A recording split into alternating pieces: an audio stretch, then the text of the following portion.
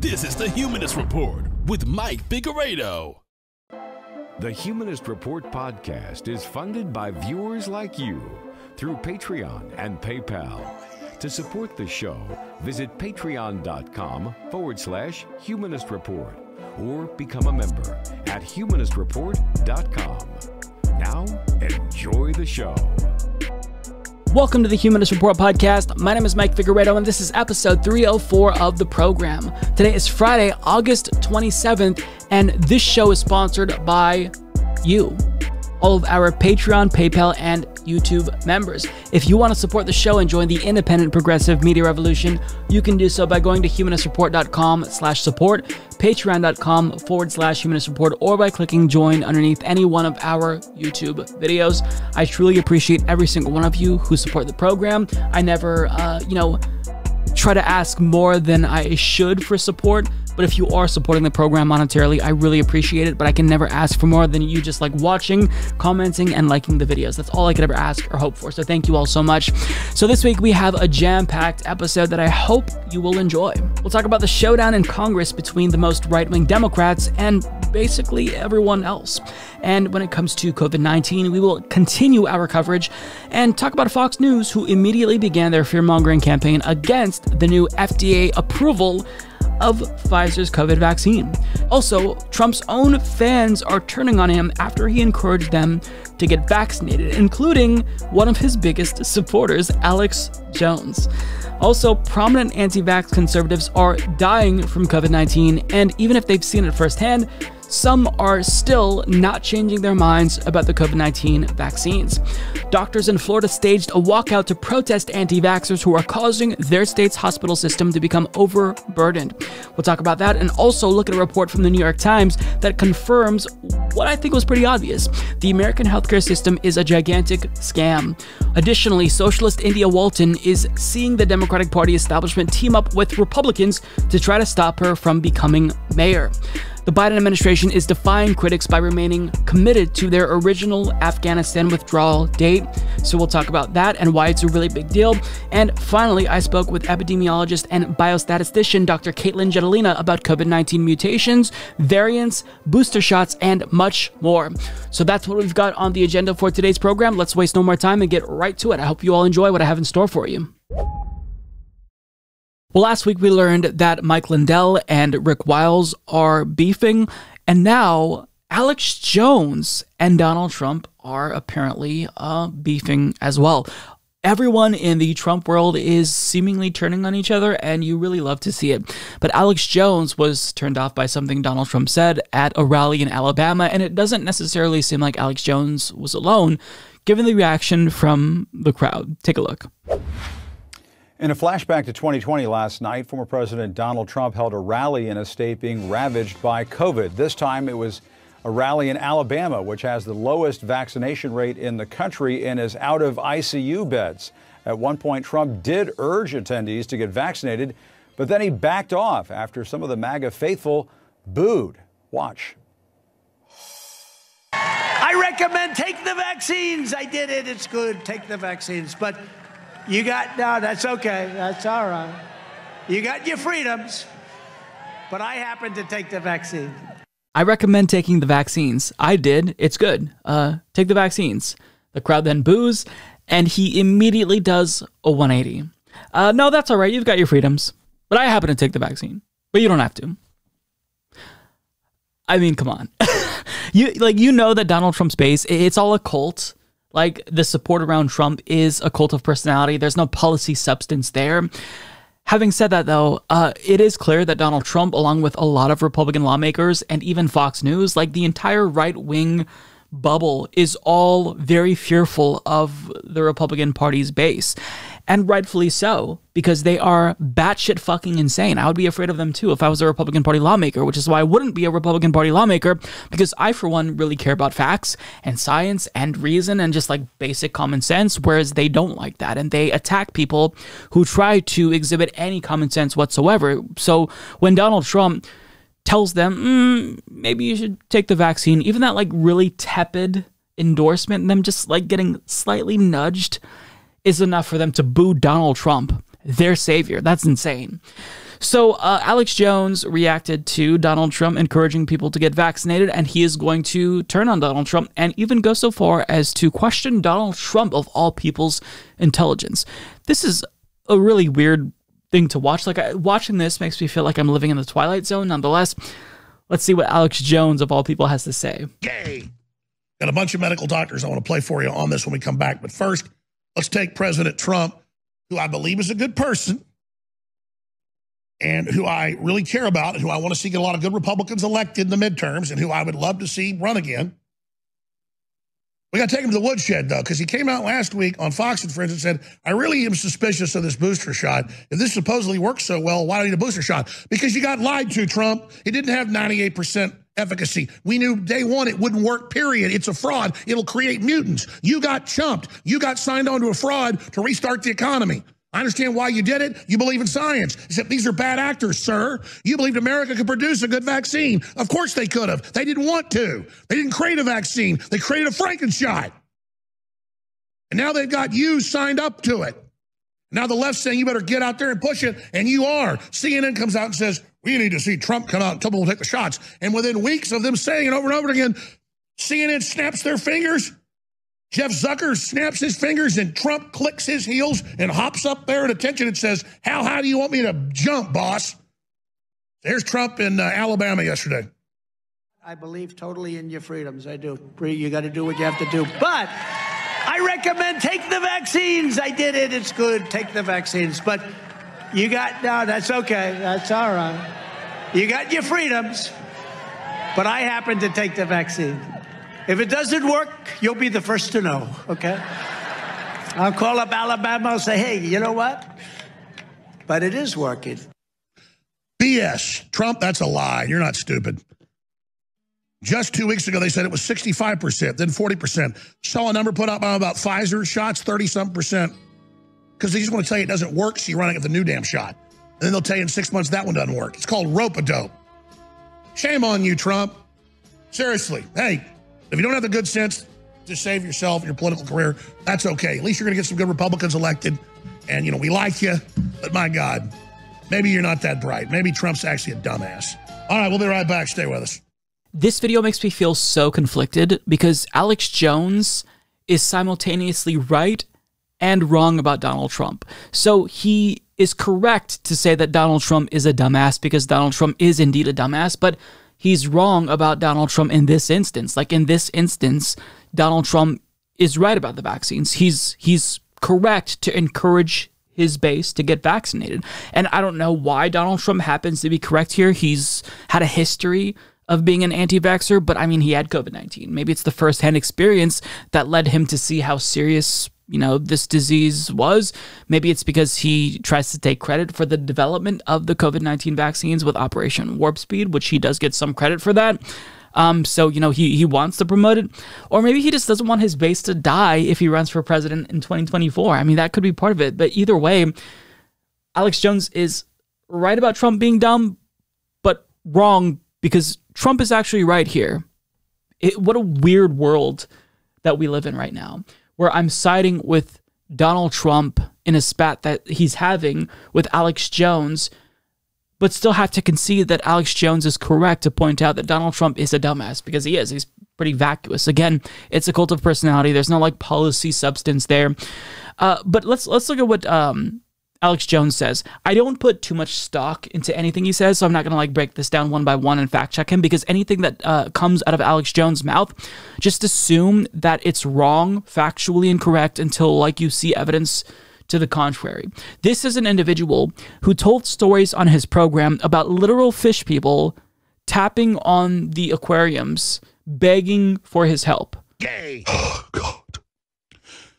They had in tanks people with gills, and they were little babies, and they were in there just gulping, clawing at the sides. You see a turtle at the zoo, and it wants out, and you feel for it. They got humanoids crossed with fish and stuff. I mean, we are screwed, people. I mean, do you understand that? And I know I keep obsessing because it's in the news, what they're doing now. They don't show it to you. They just go, yeah, gestating on farms are embryos of humans growing in animals. No, it's beyond that. They take them out. They keep them alive.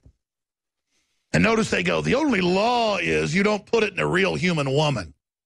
And don't worry, these creatures don't have any rights because they're not human and they're not animal. They're in that phantom zone.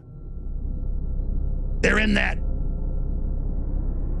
fifth dimension of the Twilight Zone. And they're just opening the gates of hell.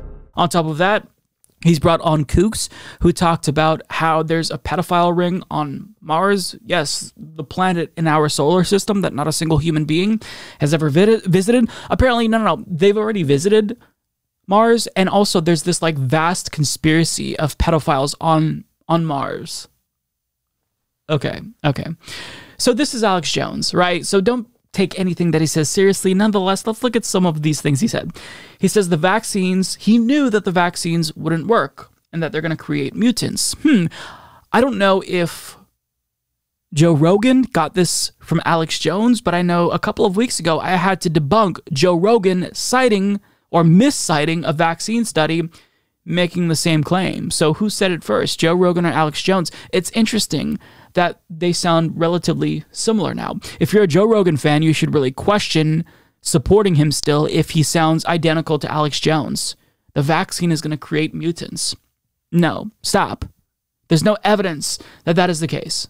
And to say that the vaccines wouldn't work, they do work literally. There is real-world empirical data that proves the efficacy of these vaccines. They are incredibly effective. So to say that they don't work, I mean, there's an abundance of evidence, and if you don't see it, you're choosing to be ignorant to the evidence that proves that these vaccines are safe and effective. He also says, you got signed onto a fraud to restart the economy. So I'm not sure if this is a reference to the Great Reset conspiracy theory. It seems like the Great Reset conspiracy theory is a little bit more broad in that it's this belief that COVID-19 is a conspiracy to like reset humanity or something. But COVID-19 is hurting the economy. Do you think that doing lockdowns is good for the economy? I know that we didn't do lockdowns very long in the United States, but in countries like Australia and the UK, they actually did do real lockdowns where you couldn't leave because they wanted to contain the spread of the virus. So we live in a global capitalist system, right? So overall, big business and the economy would benefit from us getting rid of the virus. So if you're saying that like the virus is an attempt to restart the economy, you don't even understand the system that you shill for. I'm assuming that Alex Jones is a capitalist, is he not? So, I mean, at least understand capitalism if you're going to be a capitalist. He says, you believed America could have produced a good vaccine. Of course they could have, but they didn't want to. They didn't want to create a vaccine. They created a Frankenshot. Okay, so people are turning into monsters. I mean, I feel like he watched I Am Legend with Will Smith, where there was like a cancer vaccine and it led to a zombie apocalypse. Look, I feel like that's his evidence that these vaccines are Frankenshots. Like, it's Alex Jones, so we have to assume the stupidest thing is what he actually believes. He also says, maybe you're not that bright. Maybe Trump's actually a dumbass.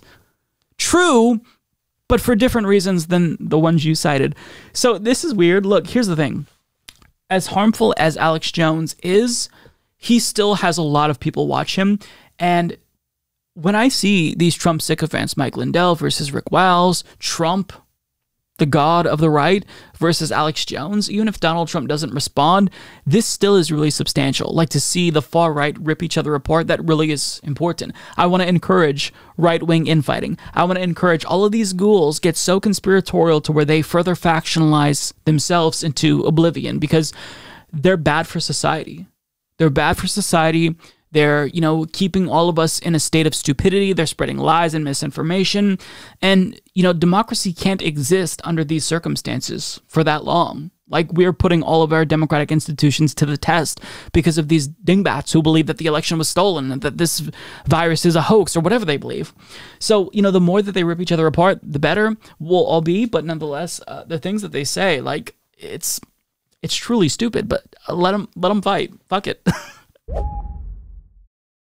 Well, at least one of the COVID-19 vaccines now has full FDA approval. Pfizer and BioNTech were awarded full FDA approval.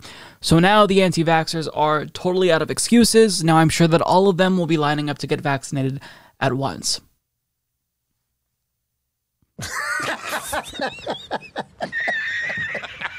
But no, this is really good news. It speaks to the safety and the efficacy of these vaccines.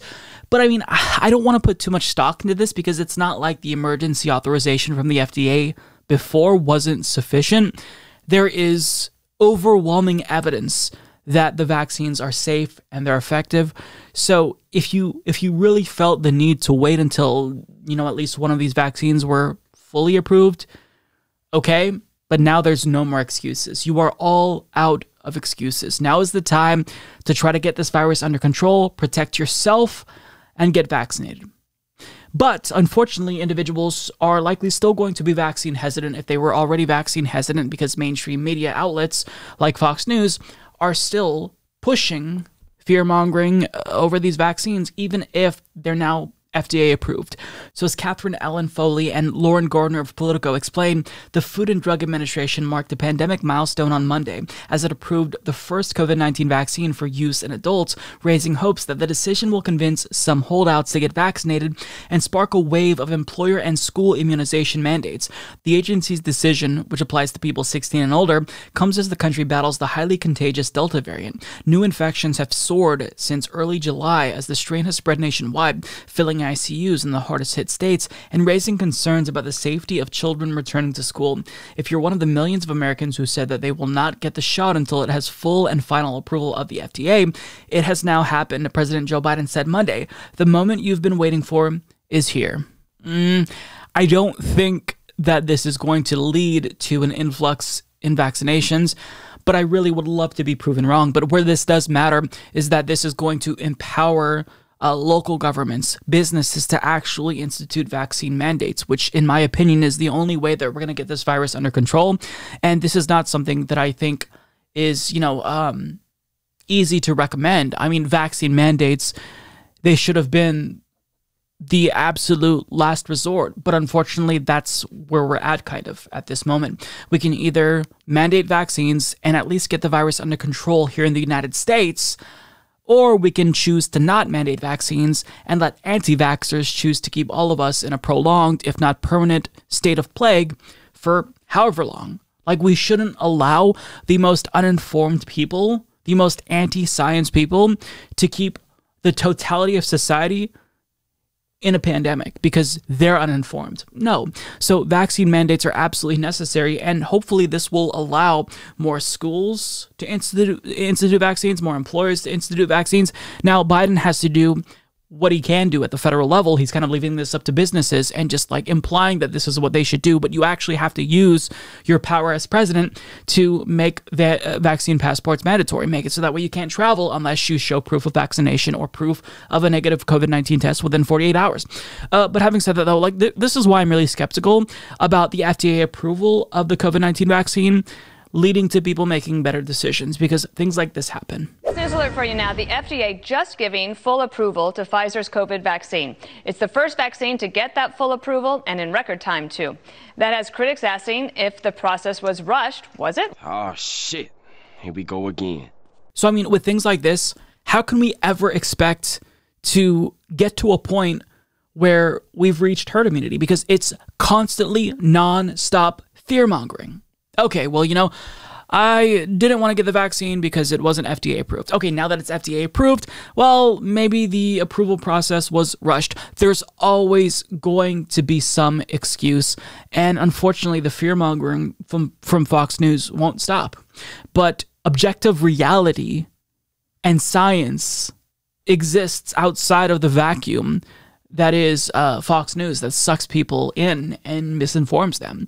So the only way that we're able to reach herd immunity is through vaccine passports and vaccine mandates. I'm not saying that we, hold people down and forcibly stick a needle in them. What I'm saying is we incentivize good behavior through public policy. Otherwise, you're not going to get to herd immunity by simply begging people to do what's right for their own health. Like, by now, they would have done that. And thankfully, there's a lot of people who who are getting vaccinated now because the Delta variant is that serious. There's been 1 million shots, I believe, 3 days in a row, because people are seeing the seriousness. They're seeing ICUs fill up, but there's still going to be a large enough portion of the population that just will never budge. And what really makes me the most angry is that, these news networks like Fox News, they will fearmonger about the vaccines, but behind the scenes, they have requirements as it relates to the vaccines and masking themselves. They're requiring all employees to disclose their vaccination status, and they're also requiring masks in certain workplace settings at Fox News.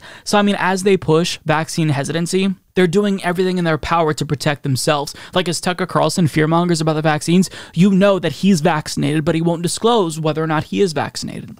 And it's because this is all about money. It's all about ratings. They're actively and knowingly misinforming people because they're too afraid to lose ratings. Because if they say, well, you should get vaccinated, they know that their viewers will rebel and they'll go off to a competitor like Newsmax or, OAN TV or whatever the fuck other networks they're watching. Even Donald Trump was booed at a rally in Alabama when he encouraged people to get vaccinated. So Fox News knows that their far-right audience will turn on them if they encourage vaccinations, and that's going to lead to them losing viewers, which will amount to them losing advertisers if there's not enough viewers to warrant the money, into advertising, which will ultimately hurt their bottom line. So that's why they're pushing misinformation, even if they know that it's wrong. Even if they know that the vaccines are our only hope of reaching herd immunity at this point. So it's just, I'm going to just cross my fingers and hope that people use the full FDA approval as like the reason to get vaccinated, and that the polls, that were showing that people were waiting on FDA approval are correct. I'm going to assume that that's the case. But am I actually optimistic enough to think that FDA approval is going to change anything if people are already vaccine hesitant? No. So I want to talk about Bernie Sanders' budget resolution, which he's trying to pass using budget reconciliation. This isn't what we wanted, admittedly, right? I wanted Bernie Sanders to be president so we can have Medicare for all and a Green New Deal. Not that we'd automatically get those things if he was simply president, but, if he were president, I know that that's what he would be pushing for. But as chair of the Budget Committee, he's doing everything in his power to at least move us closer towards those goals. And what he's prepared with this $3.5 trillion budget resolution is transformative. Like, it's not a panacea, it's not the end-all be-all, but it would save potentially tens of thousands, if not hundreds of thousands to millions of lives. By expanding Medicare, expanding coverage to include dental, vision, and hearing, that would make a meaningful difference in so many American lives. By actually taking money and investing it in clean, green, and renewable technology, that doesn't mean that we're getting a Green New Deal, but doesn't move us closer towards a Green New Deal by at least trying to mitigate climate change to an extent. Yes. Now, is all of this enough? No. But it's really important, and I'm so sad that not a lot of leftists seem to be paying attention to what's taking place in Congress, because this moment right now is really, really important. We're not going to get another window of opportunity like this to act in quite some time if the GOP is successful at getting what they want, which is a power grab. They're on the verge of gerrymandering their way back to power, which is going to last at least for 10 years. So if we have a far-right party controlling at least one branch of government, nothing that anyone from the center-right to the far-left wants will get accomplished.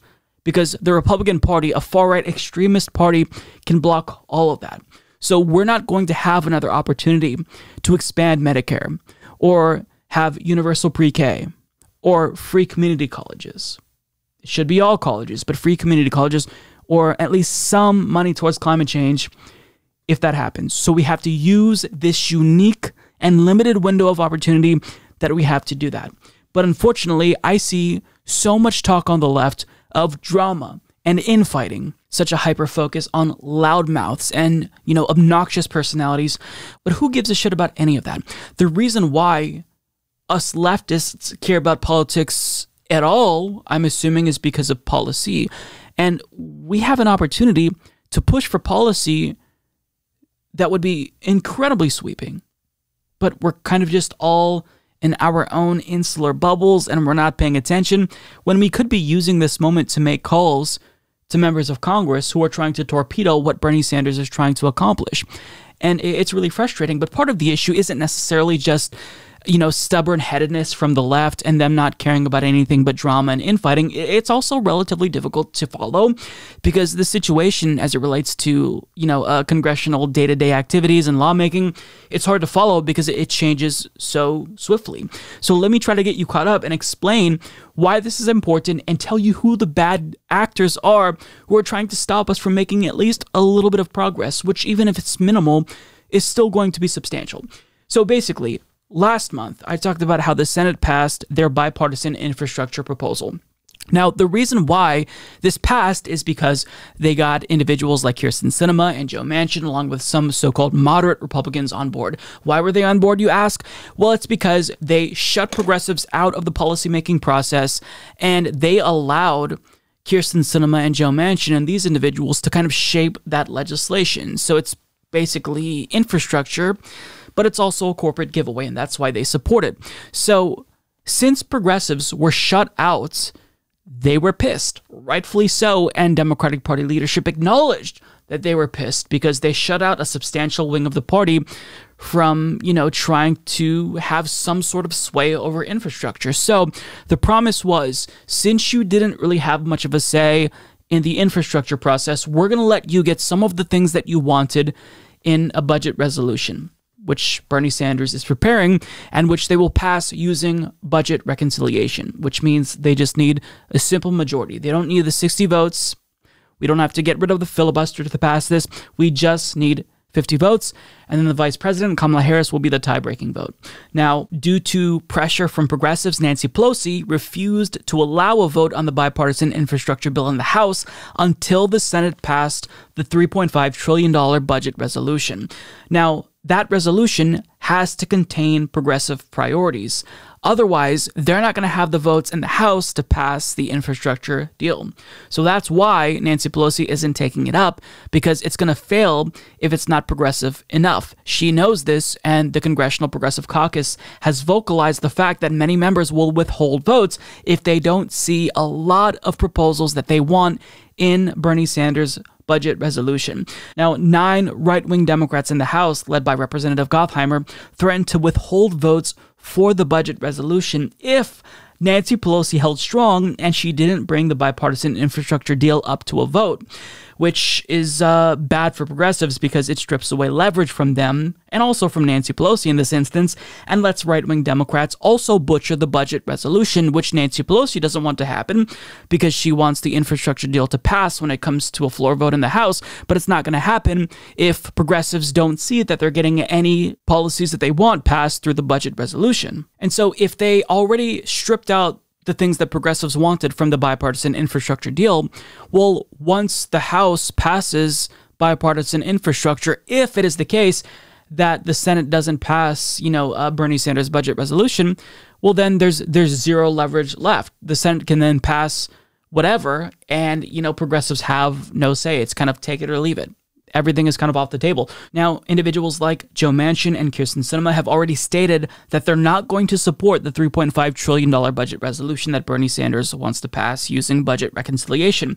So if the House votes on the bipartisan infrastructure deal before the Senate votes on a budget resolution, they give up all of their leverage and they give right-wing Democrats everything. They give them the power to gut Bernie Sanders' budget resolution. So you have to hold the infrastructure proposal hostage if you're even going to have a chance at forcing Kyrsten Sinema and Joe Manchin to be the 49th and 50th votes required to pass a budget resolution using reconciliation with any progressive priorities whatsoever. So that's kind of where we're at right now.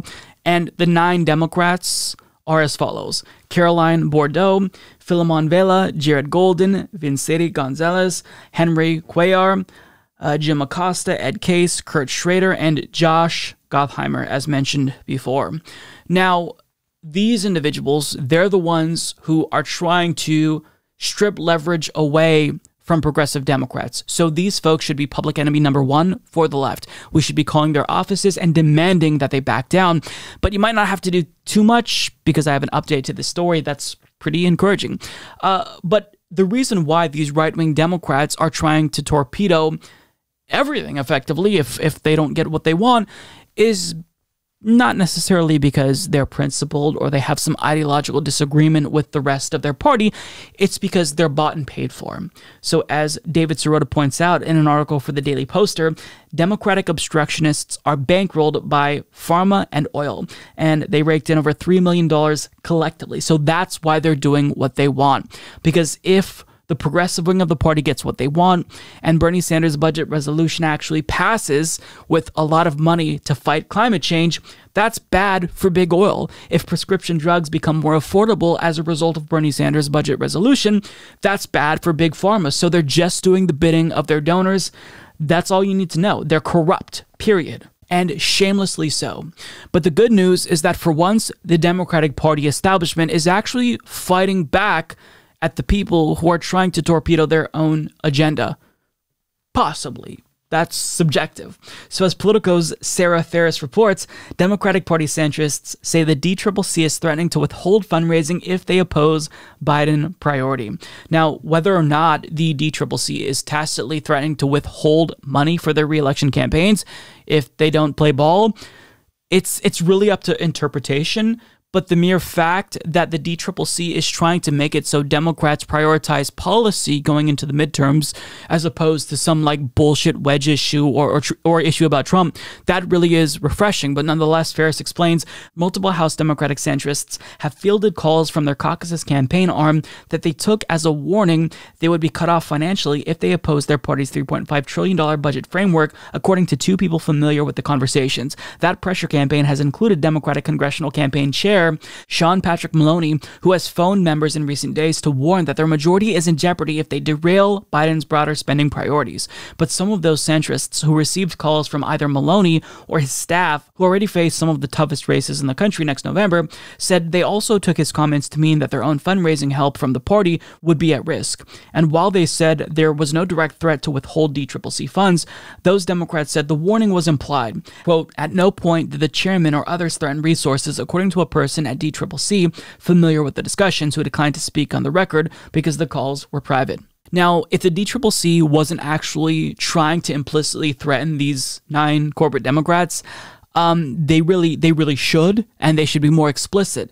They should actually cut off folks who are sabotaging their entire party's agenda. And you've got to understand here, what they're trying to do, like I give Bernie Sanders credit, but what he's trying to do is take all of the more progressive elements of Biden's platform that he ran on. Not that there was a lot, but he's taking the most progressive things that Biden ran on, taking Biden's agenda and just throwing it all together and trying to pass it in one fell swoop. And now the Democratic Party establishment, all of their support for corporate Democrats in the primaries is coming back to bite them in the ass, because the same corporate Democrats who they propped up over progressives, they're now threatening to torpedo their entire agenda. And Ryan Grim pointed this out in a great tweet, saying Democratic leaders pushed Henry Cuellar over Jessica Cisneros in Texas, pushed Ed Case over Kaniala Ng in Hawaii, Carolyn Bordeaux over Nabila Islam in Georgia. Now Pelosi and her leadership team are watching all three threaten to blow up the party's entire agenda. And that's just it. Like, this is about Joe Biden trying to deliver something before the midterms, Democrats trying to deliver something before the midterms so they have something to run on.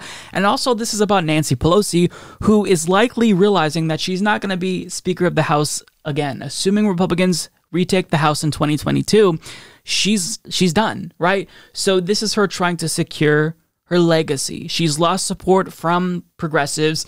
You know, she has basically not delivered much with her time in office and power. And so I think this is like their last-ditch effort, and they realize this. And now all of their pushing of corporate Democrats over progressives is kind of blowing up in their faces. And I want it to blow up in their faces, and I want them to be shamed for this. But at the same time, I don't want it to blow up in their faces, because if it blows up in their faces, then we also lose as well. Because the reason why I think that Nancy Pelosi ultimately is fighting these 9 Democrats is because the progressives are the ones who are holding these votes hostage. I mean, there's these 9 Democrats here, but there's more progressive Democrats who are threatening to withhold votes if they don't get what they want in Bernie Sanders' budget resolution. Now, the good news is that these 9 corporate Democrats, it doesn't really seem like they're going to be successful here. Now, we don't necessarily, like, we can't say that with certainty yet. I can't say confidently that it's over, But this is what David Dayen of the American Prospect points out via Twitter.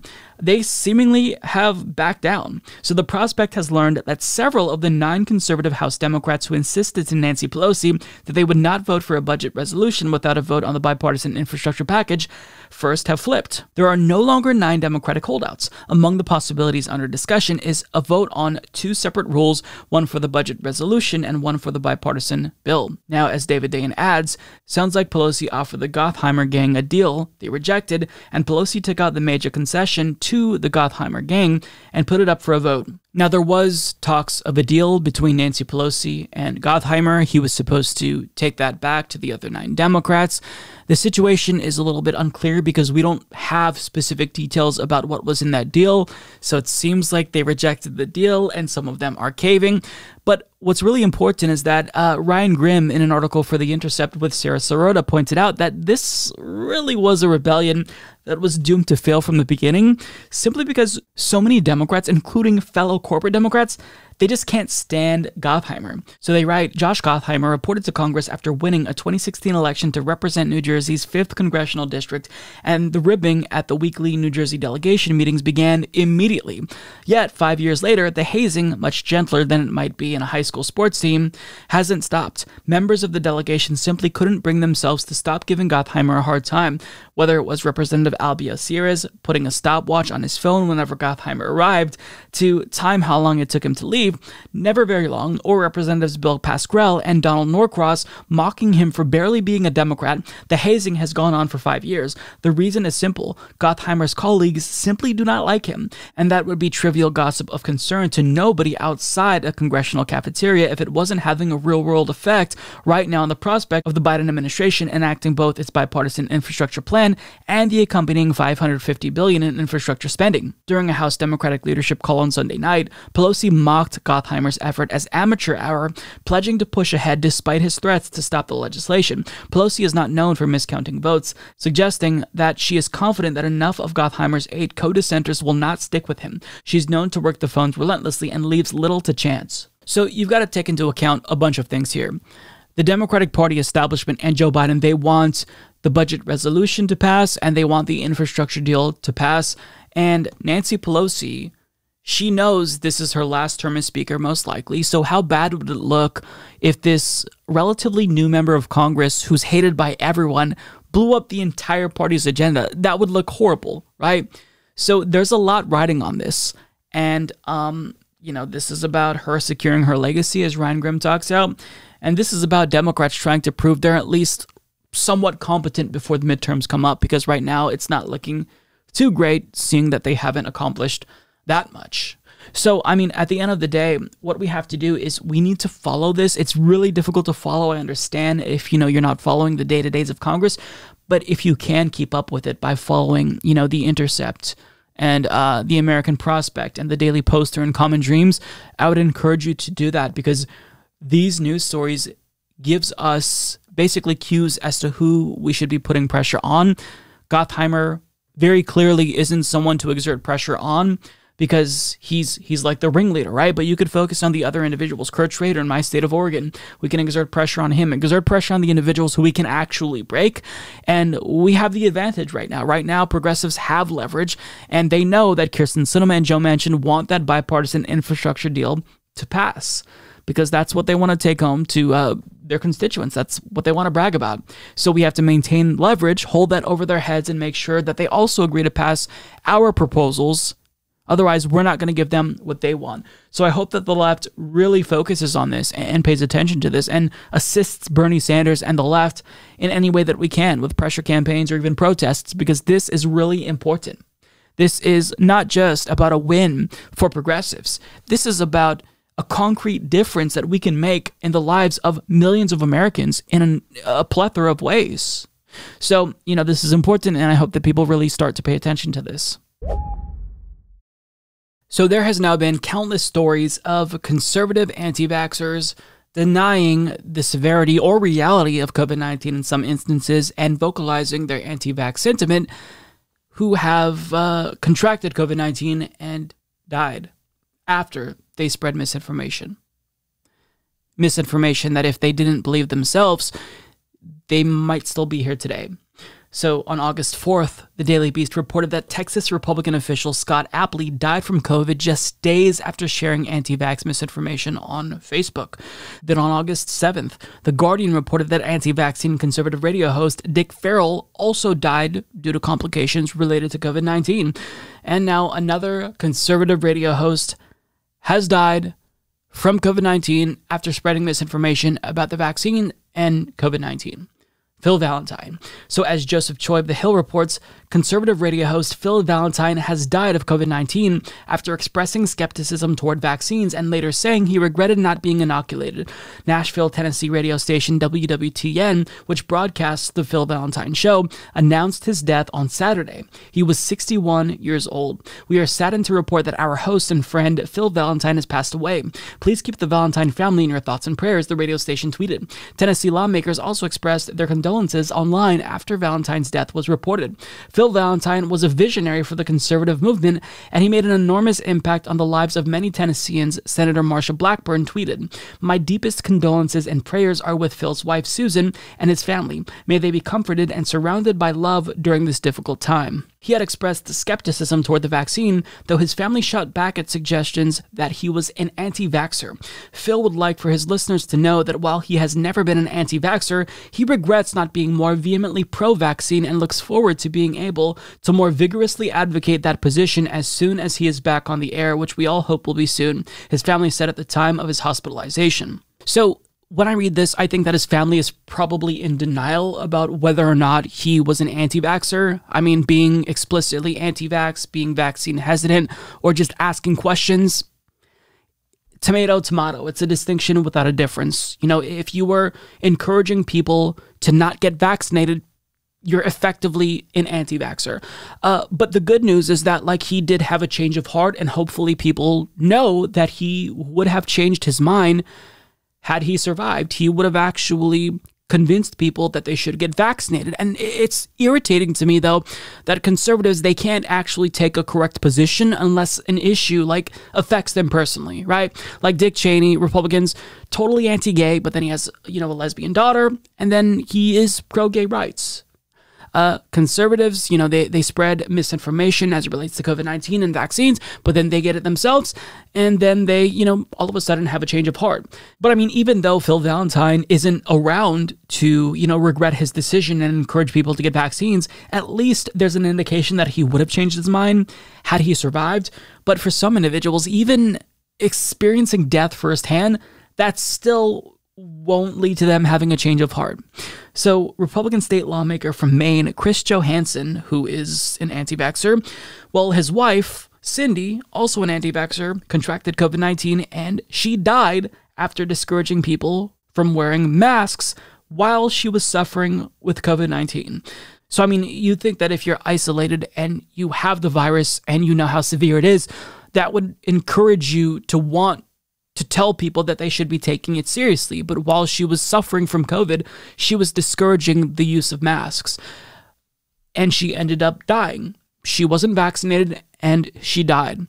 But if you think that that led to her husband, state GOP lawmaker from Maine, having a change of heart, not at all. Because less than a week after his wife died of COVID-19, he attended an anti-vax rally in Maine, outside of the governor's mansion, with about 400 other people.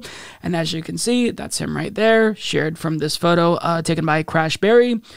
He's there, maskless, don't know if he was, you know, around his wife, possibly exposing other people to COVID-19, and he is protesting COVID vaccines after his anti-vax wife died.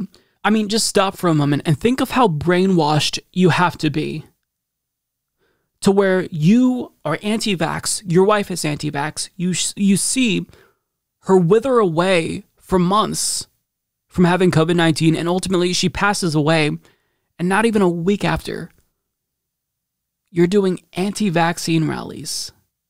You're speaking out against a vaccine mandate for healthcare workers in the state of Maine, after you know that this virus is serious. If your wife was vaccinated, odds are she would still be here, but he still didn't learn. Think of how deranged and fucked in the head you have to be to do something like this. It's like if, you know, somebody who you knew and loved died of a heart attack, and then you like protested against heart attack awareness or some shit like that. Like it's hard to even come up with a comparable analogy because it's so deranged. It's so honestly cruel, even to his wife. And perhaps like on her deathbed, she was still vehemently anti-vax. But either way, you'd think that maybe seeing your wife who was anti-vax die from COVID-19 might trigger even a little bit of introspection. But to him, no. And when he saw that people were criticizing him for attending an anti-vax rally after his wife just died of COVID-19, he took to Facebook to call out the haters. He writes, "I have a hard time understanding these haters. My address is public. If you really want to hurt me, come here and physically hurt me. I think you're doing enough yourself, bud." My wife Cindy was reluctant to get the vaccine because of all the conflicting information we have been getting from day one. To the haters out there, have none of you seen my picture at the Capitol on January 6th? Don't know what he's referencing. I don't know if he was there or not. You are a pretty tame bunch. I was sure you could hate me for many more reasons if you really knew me. So check the video. If you know what you're looking for, I'm not hard to find. So I think that he's saying that he was there on January 6th. Therefore, he's tough. Folks, Jesus Christ. So he's flexing on people who are pointing out the absurdity of him attending an anti-vax rally after his wife just died of COVID-19. I mean, like, if you lose your spouse, wouldn't you be totally distraught and not go to any political rally for a very long time?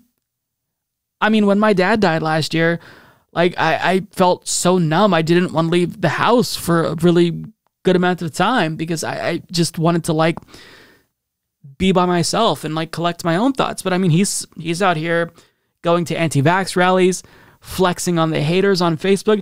Holy shit. And then he's saying or suggesting that people who are criticizing him want to hurt him. You're doing that yourself. Anti-vaxxers are literally killing themselves because you're not getting vaccinated. And unlike Phil Valentine, this dumb fuck, he still won't have a change of heart after his wife dies. I mean, I just, what do you even say? He's bragging about the fact, I'm guessing, that he was there on January 6th. And he talks about his wife being reluctant to get vaccinated because of all of the conflicting information, i.e. misinformation about the vaccines, but yet there is so much more information out there that demonstrates how serious this virus is.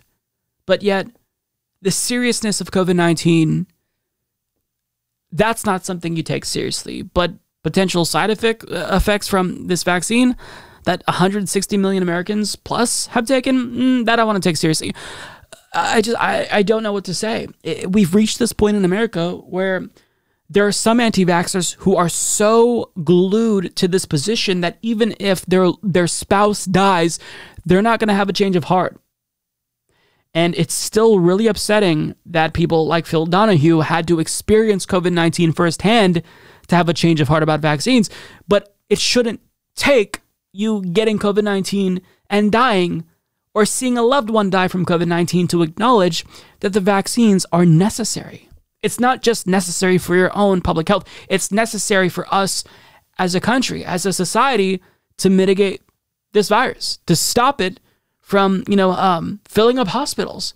People can't get elective procedures. They can't get surgeries because hospitals are completely overburdened by COVID-19 patients. Now, I can't convince people who don't give a shit about others, who are selfish, to care about those people who can't have their scheduled surgeries because hospitals are overburdened. But at a minimum, you'd think that they'd at least be selfish enough to care about themselves. And that would be enough of a reason to get the vaccine. But unfortunately, no. And the sad part is that stories like this are going to continue to happen. People aren't going to learn after reading these stories. They'll think that Phil Valentine is like a crisis actor, or these people who are dying who are anti-vax, they're part of this plot or conspiracy. It's not going to stop.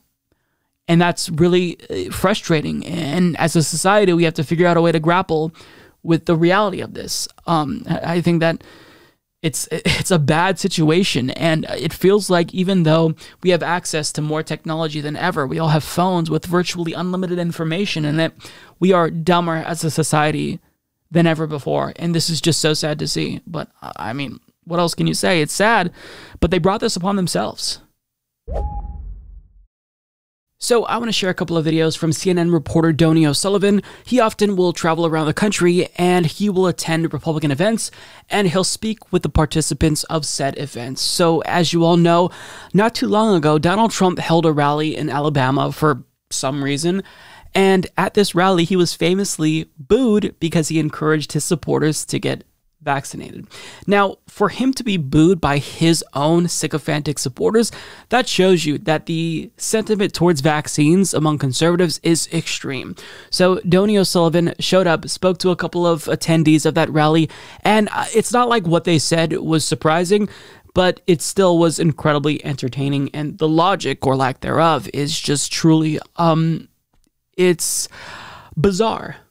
No, not getting that vaccine. No, no, no, no, no. Them vaccines are not good, hon. Are you vaccinated? No, but I have a lot of hydrochloroquine and zinc at my house. So have you got your vaccine shot? Nope, don't want it. No? Why? They ain't tested it enough, from my opinion. Yeah. The Pfizer shot is about to get full FDA approval. Would that change your opinion on it at all? Not until they do a whole lot more investigating in on it. Yeah. Nothing's going in me until then. Right. Do you think that would take a long time? About 10 years or so. I don't trust the government. I don't trust CDC. I don't trust none of them. What is it about the vaccine? Because I've watched Dr. T. Penny, and she's done a lot of research on it. Dr. Sherry Tenpenny is a discredited conspiracy theorist who pushes dangerous misinformation about vaccines. I'm sure you've seen the pictures all over the internet of people who've had these shots, and now they're magnetized. They can put a key on their forehead, it sticks. They can put spoons and forks all over them and they can stick. Those and other unhinged false claims landed Tenpenny on a list known as the Disinformation Dozen, super spreaders of COVID misinformation. These 12 people are out there giving misinformation. Anyone listening to it is getting hurt by it. It's killing people. It's bad information. But Tenpenny and others in the Disinformation Dozen are finding appeal among some Trump supporters. My own doctor tried to get me to get the shot, and I told him to go watch Dr. T. Penny. So you trust this woman on the internet more than your own doctor? I do. To listen to the internet or to listen to, rather than the professionals, the scientists, the CDC, the FDA, if you look at the history of vaccine, it's been, again, the greatest gift we've ever been given. People today wouldn't be at any of these events. They would either have polio, they would have smallpox, they would have many other diseases. Vaccines have saved us. Trump came here to Alabama Saturday. It's the state with the lowest vaccination rate in the nation, and at the time of this rally, every ICU bed here was full. His timid suggestion his supporters should get the shot was met with jeers. And you know what? I believe totally in your freedoms. I do. You got to do what you have to do. But I recommend take the vaccines. I did it. It's good. Take the vaccines. But you got, no, that's okay. That's all right. You got your freedoms. But I happen to take the vaccine. If it doesn't work, you'll be the first to know, okay?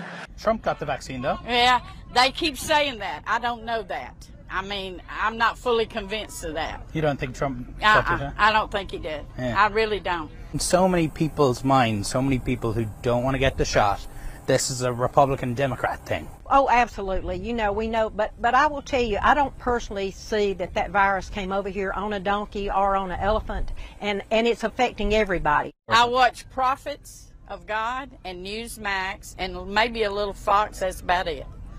That's about it. Right. That's where but I've kind of turned away from news. I don't want to listen to it. I want to listen to what God's saying, what He's fixing to do. That's all I'm concerned about. I think it is a time where God is separating the sheep from the goats. What are you? I am I'm a goat because I ain't a sheep. I'm not doing what they tell me to do. I'm fighting against it. There is so much to say about that clip. I don't even know where to begin. So the first thing that really stood out to me is that lady saying she won't get the vaccine because they ain't tested enough, from my opinion. And I just wanted Donny O'Sullivan to ask her, so you say that they didn't test it enough? Are you an expert? Which medical school did you go to? You know, did you study epidemiology? Why do you think it hasn't been tested enough, even if the experts say that it has. They've proven that it's safe and effective. And even if you disregard everything that every single expert says, empirical data shows that the vaccines are indeed safe and effective. So what is it going to take to convince you that they've been tested enough? And she later says, oh, it's going to take like 10 years. Oh, okay. 10 years. How old are you? Like 70, 80? I mean, at your age, if you get COVID-19, it would be disastrous. So I don't think that you should take that gamble, right? I mean, you're either going to gamble with vaccines that you know are safe and effective, even if you don't believe that, or you can gamble getting COVID-19. You're not taking it seriously if you're showing up to rallies with lots of people, thousands of other people. So you're really playing a dangerous game, and you think that you are being safe here and cautious, when in actuality the opposite is true. But this goes to show you how powerful, propaganda is. I'm sure she is drunk on Fox News Kool-Aid and Newsmax. And it's interesting. If you look at her, she was holding, I believe, a Mountain Dew. Like, does she know how much sugar is in that? For all of these anti-vaxxers who claim that they don't want to get the vaccine because they don't know what's in it, I mean, how many of you will purchase a meal from the store, some frozen food, and you don't know all of the preservatives that are in that, all of the shit that's listed in the ingredients? Like, we constantly consume things. We put things in our body that we don't know what they are. But for something like a vaccine, which now one of them has FDA approval, it's safe and effective. That's demonstrably the case. You can see it with your own eyes. It doesn't make sense. It's like a double standard. Like, I'm sure she'll go eat at Burger King, eat shitty foods. I'm sure that, maybe she smoked cigarettes before.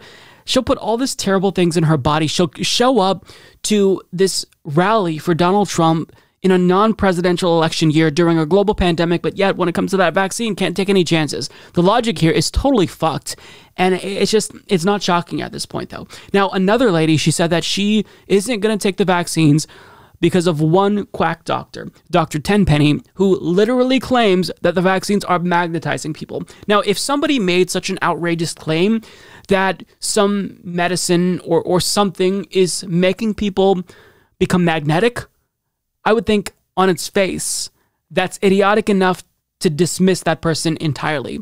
But that's the only lady who that person takes seriously, Dr. Tenpenny. And the worst part about that is she basically said that her doctor told her to get vaccinated, but she said no. And she told him to go watch Dr. Tenpenny, this moronic quack doctor who's one of the biggest propagators of the spread of misinformation on all of social media. Like, imagine you're a doctor. You've gone to medical school for years. You've been doing this for a very long time. Maybe her doctor has been doing this, practicing medicine for decades, and he's had her as a patient for 15, 20 years. Let's assume that that's the case. Imagine somebody being so bold that they tell you, you're wrong, actually. Go watch this YouTube video of Dr. Tenpenny. She's more trustworthy than you. Like, imagine that. I would just, if I were a doctor, I would be so fucking pissed off. I would tell her to go fuck herself if that was my patient and I was a doctor. Like, it's so insulting. These imbeciles think that they know more, and yet they think that they're so smart. I mean, this is proof of Dunning-Kruger, right? She said that this is God separating the sheep from the goats. Yes, because, when I think of individuals who subscribe to organized religion, I definitely think that that's a free thinker. Lady, you are stupid. You are a moron. And she talks about God, but in her mind, there's zero evidence for God, but that's fine. But there's lots of evidence that the vaccines are safe and effective, but that's not enough evidence. There's enough evidence to deduce that God is real, though. And he's like actually talking to me. These people are just genuinely too far gone. They're genuinely stupid. And it's sad because they're going to have to find out the hard way. Hopefully they get lucky. But when you attend these events with thousands of people who are also probably anti-vaxxers, I mean, you're playing with your life here. But that's where we're at. People we're to this point where they're going to have to find out the hard way. No amount of convincing them is going to make a difference. They're just going to have to get COVID and see it firsthand for themselves. And hopefully that doesn't happen. But I mean, that's where we're at, right? Now, not to be too doomer, there were some individuals at this rally who actually did say something that gave me a little bit of hope. There's a big surge in COVID cases here in your county at the moment. Have you guys been vaccinated? Yes. Yeah. You both decided to get the vaccine? Yes. Some Trump supporters haven't, some Trump supporters have. Why did you guys ultimately decide to get the shot? Just felt it was the right thing to do. Yeah. Protection. Yeah. Added protection. Do anything we can do to be protected. Yes. And do you have any friends or neighbours who decided not to take the shot? Have you tried to encourage any folks, you know, family, to get the shot? Oh, yeah. Yeah. Try to encourage as much as we can. Yeah. You know, but you can only do so much. Okay, credit where it's due. They got vaccinated and they're trying to encourage others to get vaccinated. That's great. Dare I say that it sounds like these Trump supporters were reasonable? I mean, I can't assume that they're too reasonable if they support Donald Trump and they're attending Trump rallies in a non-election year and they have all their MAGA gear. So there's a level of like stupidity in them, because I think that to support Donald Trump, you're inherently like flawed in the way that you think. And you're probably a bad person to an extent. Having said that, though, like the fact that they're pro-vax, I have a lot more respect for those two individuals than anyone else who's anti-vax. Like, I have more respect for those MAGA chuds than I do for some individuals on the so-called left who are pushing anti-vax conspiracy theories, calling them experimental, and then pushing horse medicine. Now, Donnie also attended another event and talked to other anti-vaxxers and some pro-vaxxers. This was the Iowa State Fair featuring Marjorie Taylor Greene. So let's listen to their reasoning as to why some of these folks won't get vaccinated. Greene brought her anti-science message to Iowa, repeating false claims about masks and vaccines. I'm completely against masks. They don't work. They're not stopping the spread of COVID. I'm also completely against forced vaccines. The vaccines are failing. What do you think of Greene showing up here to the state fair? I think it's great. I think it's a great way to get in touch with the people of Iowa. Can I ask, have you been vaccinated? I have not been vaccinated. Would you consider getting the vaccine if more businesses, there's parts of the country now where you can only go into a restaurant if you have proof of a vaccine? No, I'm not for that. This is America, and we are a free country of free people. We have the right to decide what goes on with our bodies. I'm not vaccinated, and I'm not going to get vaccinated. Our days are numbered. It don't matter whether it's COVID or I get in that truck and go down the highway and get hit by a semi or T-bone and killed. It don't matter. You know, life is what it is. You know, we take it how God gives it to us. But you wear a seatbelt, right? Well, of course. So that's but there's 50-50 chance that'll save you or it won't save you. But isn't that sort of like taking a vaccine? You take the steps to protect yourself when you can? No. I'm not taking the jab. What would it take to convince you to get the vaccine? I'm not sure that I could be convinced, but you know, I'm open to looking at scientific evidence, real scientific evidence, not just something they're spoon feeding everyone. He may be unable to be convinced, but these men got their COVID shots at the fair. Today was your first shot? Oh, yes, it's my first shot. And why did you decide to get it? I felt that when I'm traveling and around other people and things like that, it wouldn't be a very good decision that I were making on that one. We've had a lot of people stop and just talk to us. Some we've encouraged, and after the conversation, they've been willing to come in and get their vaccine. Chuck Morgenstern and Vernon Hoover man the Magic Maze and Rock and Roll Funhouse here. They say their decision to get the shot was in part because the next fair they are going to require staff to be vaccinated, and in part because they realized it was the safer thing to do. Had you any concerns about the vaccine? Well, I heard that even though people have the vaccine, they still ended up getting COVID-19, so that was kind of a concern. But now that we're working the fairs, and most of us don't wear a mask anymore, and all this and that, so I wanted to be better protected. Everyone should go on, and if they haven't had the vaccine, they should go on and take it. When I'm back tonight, I've got to drop by the maze. See you guys. So I mean, we were left with a little bit of hopium there, right? Those men were convinced to get vaccinated because they want to protect themselves, but also because their employer said that they are going to start requiring vaccines. Look, vaccine mandates are effective, and I don't know that they're going to get us to a point where we reach herd immunity, but do we have a shot without vaccine mandates? I just don't think that we do. So right there is a success story of vaccine mandates, but also they, actually did agree that it was a good idea to get vaccinated.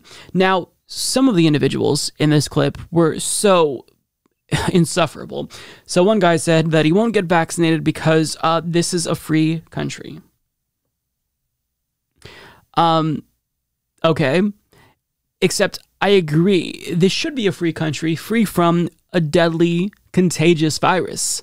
So by you refusing to get vaccinated, by you refusing to take necessary precautions to prevent the spread of this virus, you are taking away all of our freedoms.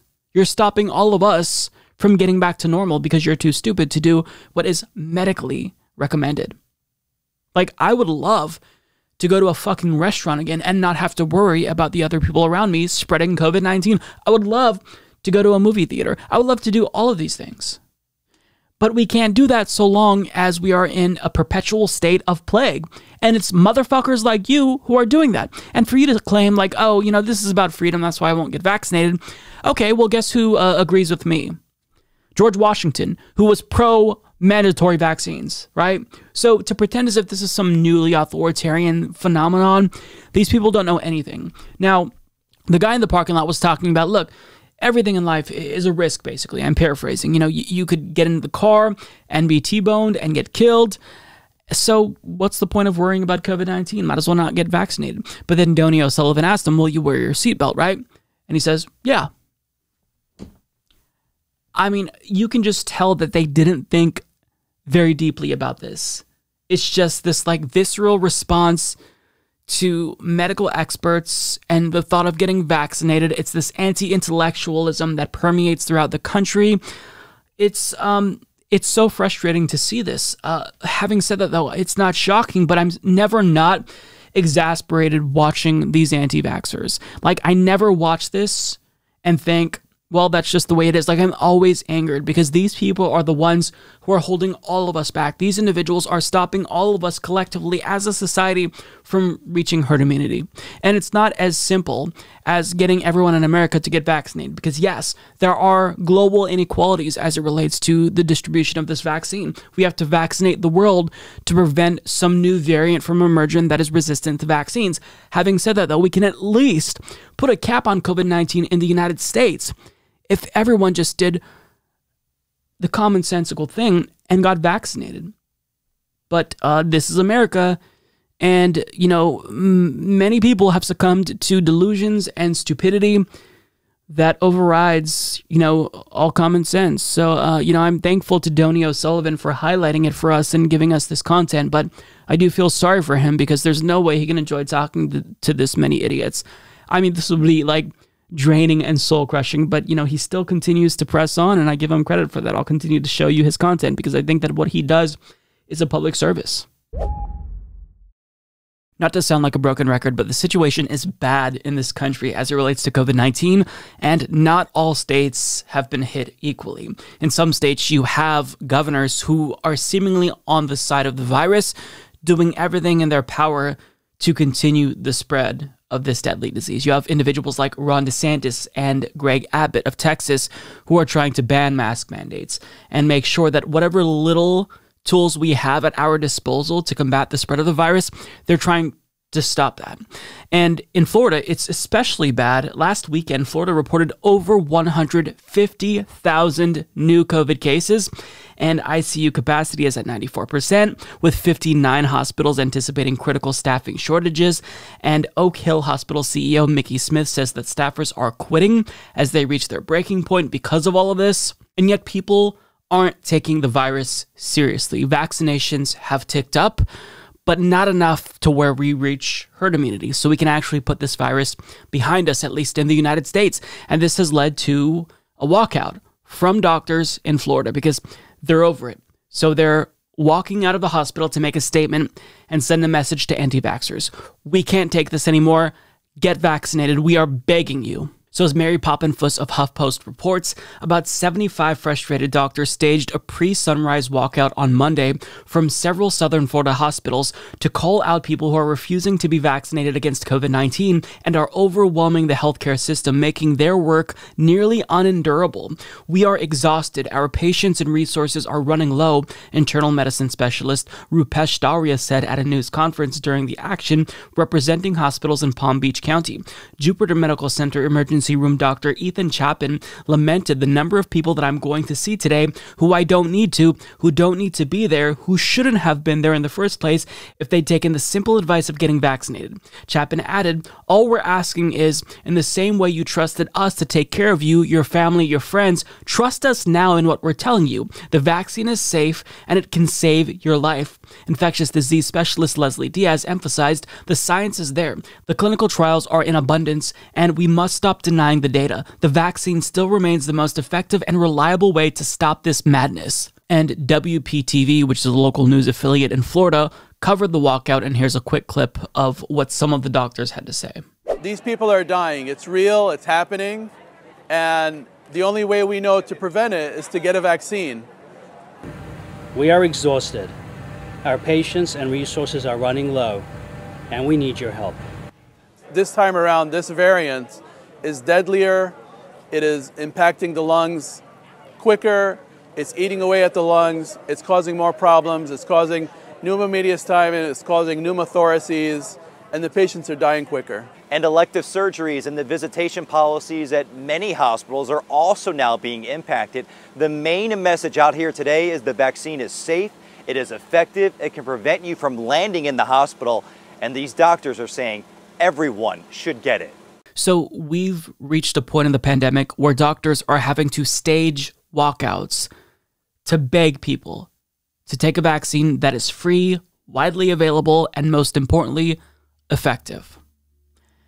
And this clip was posted to YouTube, and, you know, as you watch this, one of my viewers, normal people, I'm sure that you think, man, this is really terrible. I feel so bad for these doctors who are quitting, who are overburdened, and they can't take it anymore. But that's not necessarily the response that you'd see if you look at the comment section of that YouTube video or the like to dislike ratio, because the video actually got an overwhelmingly negative response with way more dislikes than likes, and people in the comment section are actually attacking these doctors. One person says, 75 quacks. They all need to be replaced. Another person says, this is from all the illegals entering your state. Unreal. This person says, LOL, so let me get this straight. Hospital full of COVID patients and these doctors got the time to walk out and talk to the cameras. Yeah, okay. Nice try. This person says, so what is next? Do they refuse to treat people with diabetes because they are obese and did it to themselves? This person says, let them all go. Good, let them all quit, and watch how fast the man-made Chinese bat virus poll goes down. And finally, always footage of doctors and empty beds, but never footage of actual patients. Interesting. Now, just to reiterate, this is the response that people had when they saw a video where doctors were begging and pleading with folks to get vaccinated because they're overburdened. That's the response. What do you even say to that? They laughed at these doctors rather than trying to feel any shred of sympathy and try to see where the doctors are coming from. They get more conspiratorial and they attack these doctors. And there's a lot more comments that I didn't show to you, but I mean, you pretty much get the point. Nothing will get through to them. It doesn't matter if doctors come out and they beg people to get vaccinated because they can't take any more people in these hospitals because they're filled up and they're stressed out. They're seeing people die when now we're at a state in the pandemic where we have a vaccine. This is all preventable. If everyone was vaccinated, yes, COVID-19 would still be spreading. Having said that, though, hospitals would not be filling up.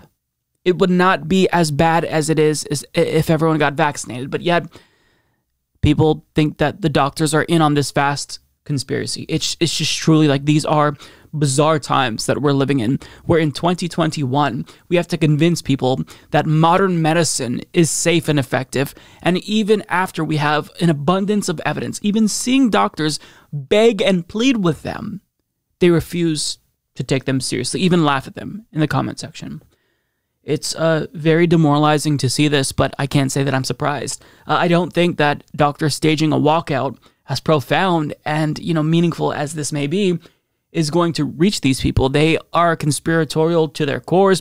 They think that doctors are all part of this vast conspiracy theory to microchip them or magnetize them, whatever the case may be.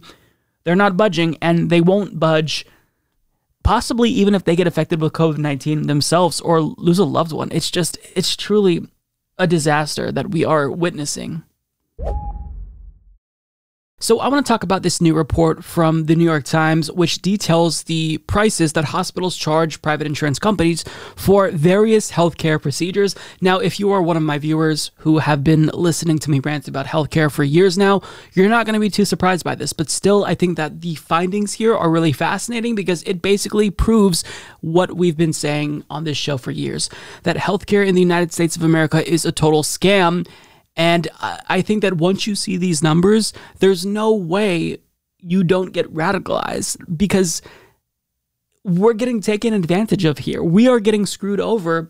And all you have to do is look at a couple of examples of what people in America are charged for healthcare and how arbitrary those prices are depending on who their insurance provider is. So let's get to this. So this is from Sarah Cliff and Josh Katz, who report this year the federal government ordered hospitals to begin publishing a prized secret, a complete list of the prices they negotiate with private insurers. The Insurers Trade Association had called the rule unconstitutional and said it would undermine competitive negotiations. 4 hospital associations jointly sued the government to block it and appealed when they lost. They lost again, and 7 months later, many hospitals are simply ignoring the requirement and posting nothing.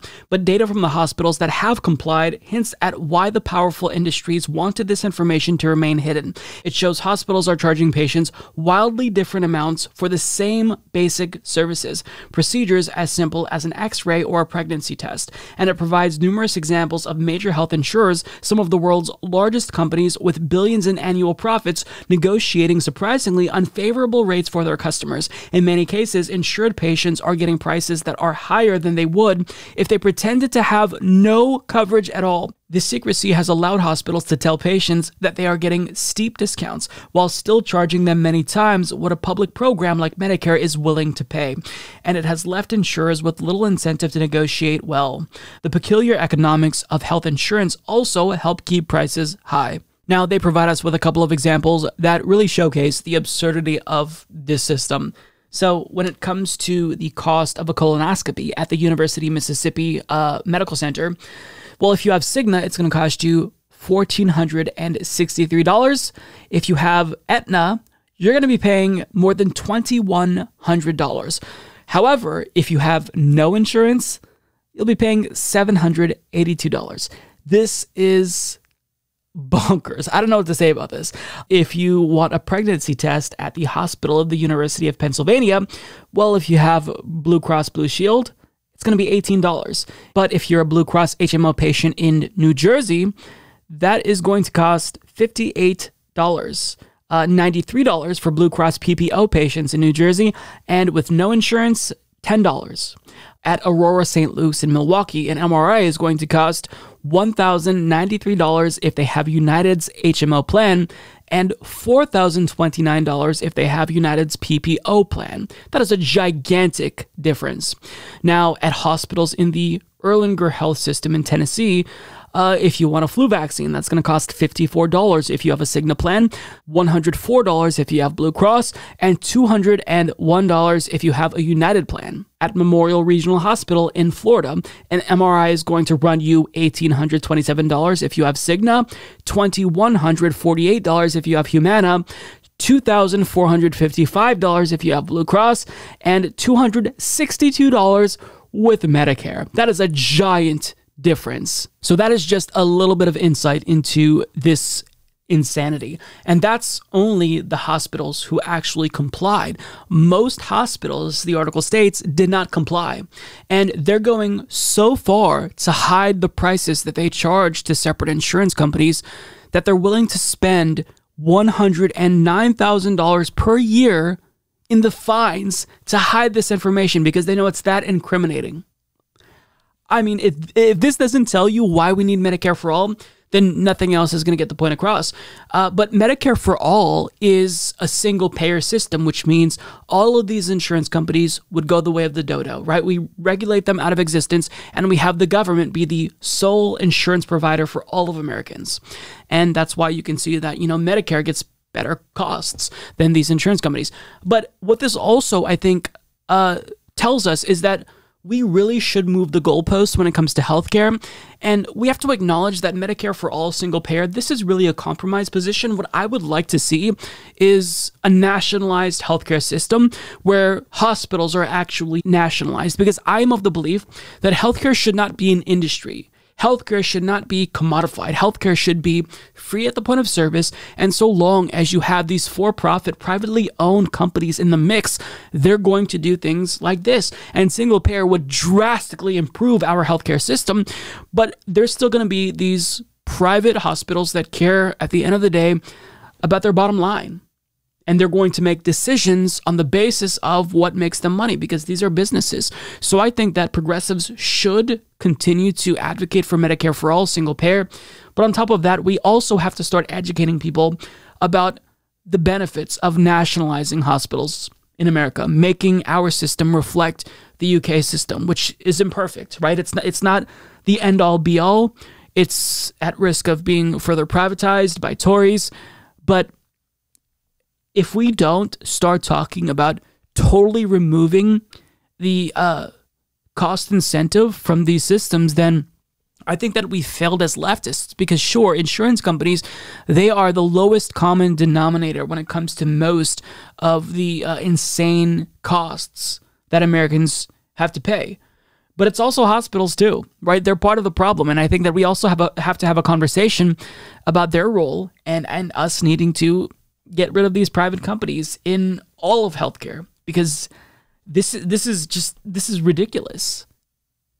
I mean, imagine if you went to a store and you wanted to purchase a video game, Elden Ring.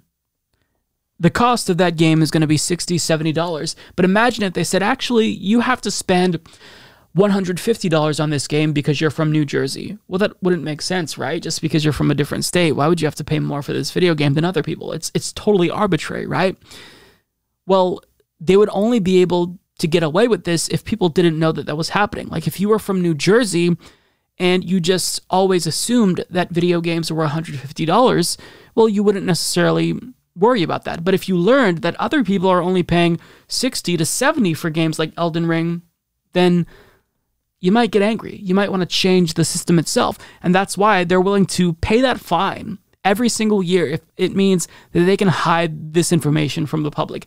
It's truly, it's fascinating, and it speaks to how reprehensible these businesses in healthcare are. There shouldn't be a healthcare industry. There should just be healthcare, period, because that's what's achievable in the richest country on the planet. Nationalize these bloodsuckers, abolish all private insurance companies. Let's have a healthcare system that's actually centered on human need, not human greed. So since President Joe Biden made the decision to withdraw from Afghanistan, he has been blasted by every single mainstream media outlet nonstop. And there was a part of me that thought, okay, he's going to succumb to pressure, at least minimally, right? He's going to, at a minimum, move back the withdrawal date because he's getting a lot of pressure. And, no president is able to withstand that. Like, there's going to be a breaking point, and there's no way that someone like Joe Biden isn't going to succumb to pressure. But he actually proved me wrong, and he defied all of the neocons on television, and he's still maintaining the original withdrawal date from Afghanistan, which is pleasantly surprising.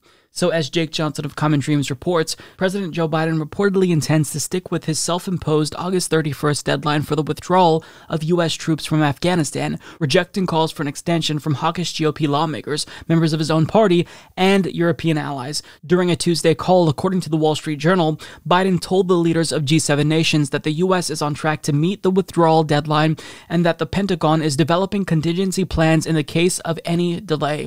The U.S. president's decision to stand by the August August 31st deadline provoked immediate howls of outrage from pro-war Republican lawmakers who accused Biden of capitulating to the Taliban's demand for a timely withdrawal, even though the Pentagon has recommended adherence to the original deadline, warning that staying longer could pose security risks. On Monday, as Common Dreams reported, Taliban leaders made clear that they would not accept any U.S. effort to push back the withdrawal date and that any extension would provoke a reaction. Despite the pressure from hawks, Biden actually appears to be ending this war, the Daily Poster's Walker Bragman tweeted Tuesday.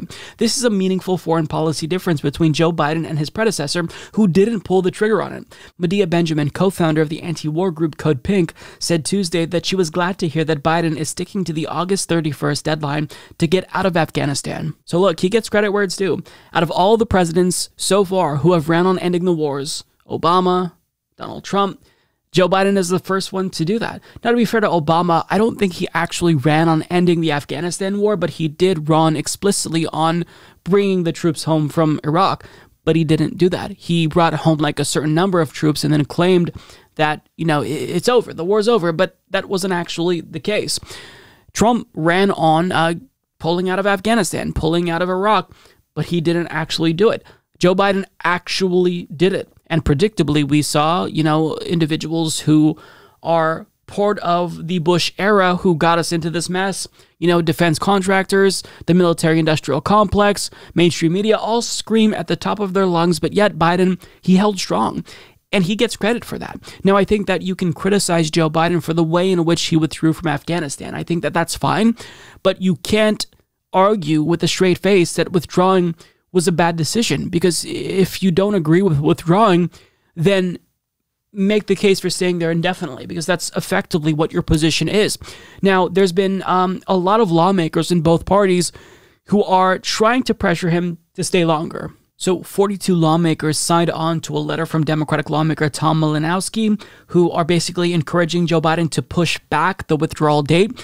And a surprising person who signed this is Barbara Lee, who is the one individual in Congress, the only person who voted against the Afghanistan war to begin with. Now, to Barbara Lee's credit, she did actually explicitly say that Biden was correct to withdraw from Afghanistan, so I think that her disagreement with Joe Biden and her advocacy for extending the withdrawal deadline is simply premised on the fact that she cares about getting out all of U.S. citizens and U.S. allies in Afghanistan.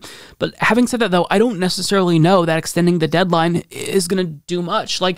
It's like a Band-Aid. You have to rip it off. And of course, you have to get in as many people as possible, take in as many refugees as we possibly can. The White House is reporting that they evacuated nearly 60,000 people. So, they are making progress, and it is really messy. And sure, you can criticize Joe Biden. Again, I want to be clear here. You can criticize Joe Biden for the way that he handled this withdrawal, but he absolutely deserves massive credit for withdrawing.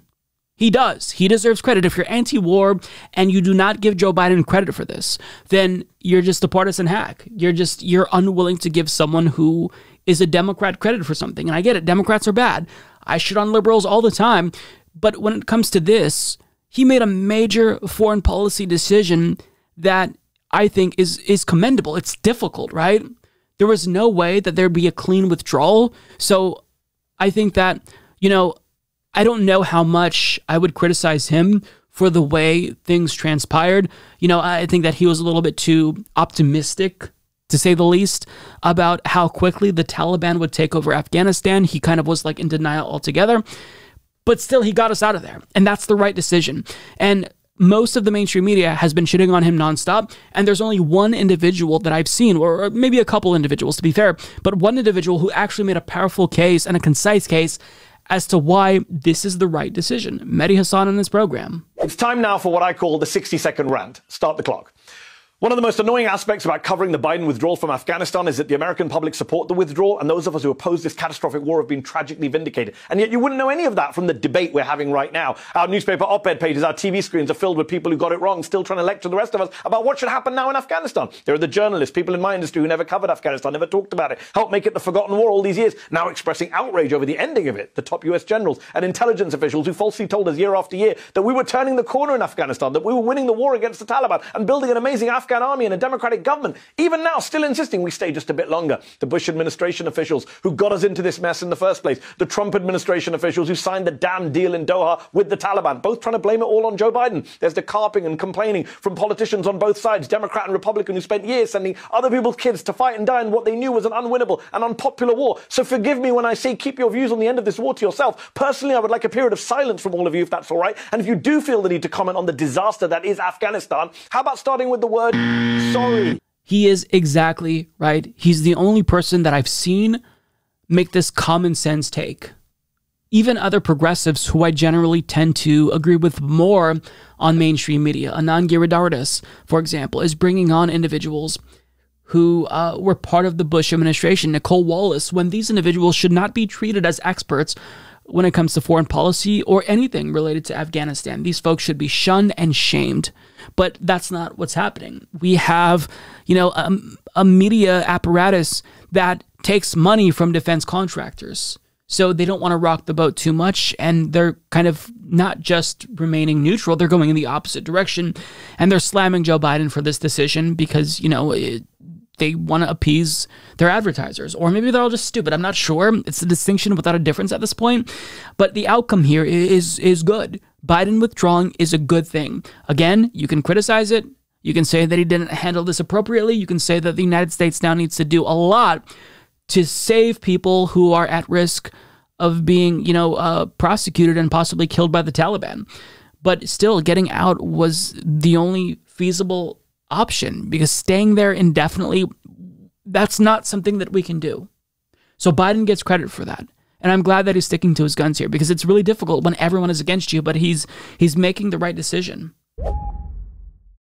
So I've been following the Buffalo Democratic Party primary, which was over a couple of months ago, but the issue is that the Democrat who socialist India Walton was running against and defeated is refusing to concede.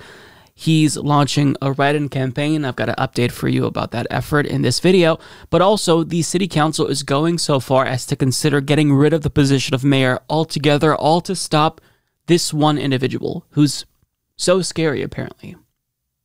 She ran on a platform of combating poverty in Buffalo, and she won. She defeated a 4-term incumbent who constituents rejected, and now the entire Democratic Party establishment in Buffalo is collaborating to stop her. And that includes collaboration with Republicans now. So Julia Connolly of Common Dreams explains, India Walton, the Democratic Socialist candidate for mayor in Buffalo, New York, who won the Democratic Party primary in June, took aim at 4-term incumbent Mayor Byron Brown on Sunday over his attempts, alongside with other members of the city's political establishment, to circumvent the will of the voters ahead of November's election. Without calling the Democratic mayor out by name, Walton assured voters that if she had lost the primary, I wouldn't be trying to change election laws and work with Republicans to override the will of Buffalonians. The community organizer and healthcare workers' comments came amid Brown's write-in campaign, which has attracted the support of Republican real estate developer Carl Palladino and other conservatives. Brown filed a petition last week to change the filing deadline in order to run as an independent. According to a Salon report published Monday, nearly a third of the signatures the mayor has collected in favor of establishing a Buffalo Party candidacy are from the right, including from Republicans from outside of Buffalo. The city's Republican Party is considering an official endorsement of Brown, who is a close ally of outgoing Governor Andrew Cuomo and who's denounced Walton as a radical socialist. So I've said this before, but I'll reiterate this sentiment. These Democrats are no different than Stop the Steal Republicans, because they're trying to change election laws in their state, all to stop one individual, a socialist. And Democrats often claim we're a Big Tent party, but apparently that tent excludes socialists and is welcoming of Republicans, at least in Buffalo. And it's disgusting, but I can't even say that this is the worst thing, because arguably the worst thing that the Democratic Party establishment in Buffalo did is try to get rid of the position of mayor altogether in the event she does actually win. Conley continues, meanwhile, should Brown's attempt to defeat Walton electorally fail, the city's legislative body is examining how it might wrest power from the progressive if she wins in November. Weeks after the primary, the 9-member Democratic-led Buffalo Common Council voted to study how the mayoral position could be dissolved in the city and replaced with a city manager who would carry out the will of the council members. So, rather than having the mayor be popularly elected, which is what happens in our system of governance, they just want to get rid of that position and have the city council appoint someone as city manager. I mean, if Trump had the power to do this at the federal level, he would have done this. But these Democrats here at the local level are doing that. They are no different than undemocratic authoritarian Republicans who are pushing voter suppression laws around the country. Like, these folks are the lowest of the low. They are not Democrats, they are Republicans, and they're even teaming up with Republicans to stop a socialist from winning. Now, India Walton is not some sort of a scary socialist who claims she wants to have owners seize the means of production violently. All she's talking about are reforms in her city that would combat poverty, homelessness, but yet this is such a huge threat. It's truly disgusting.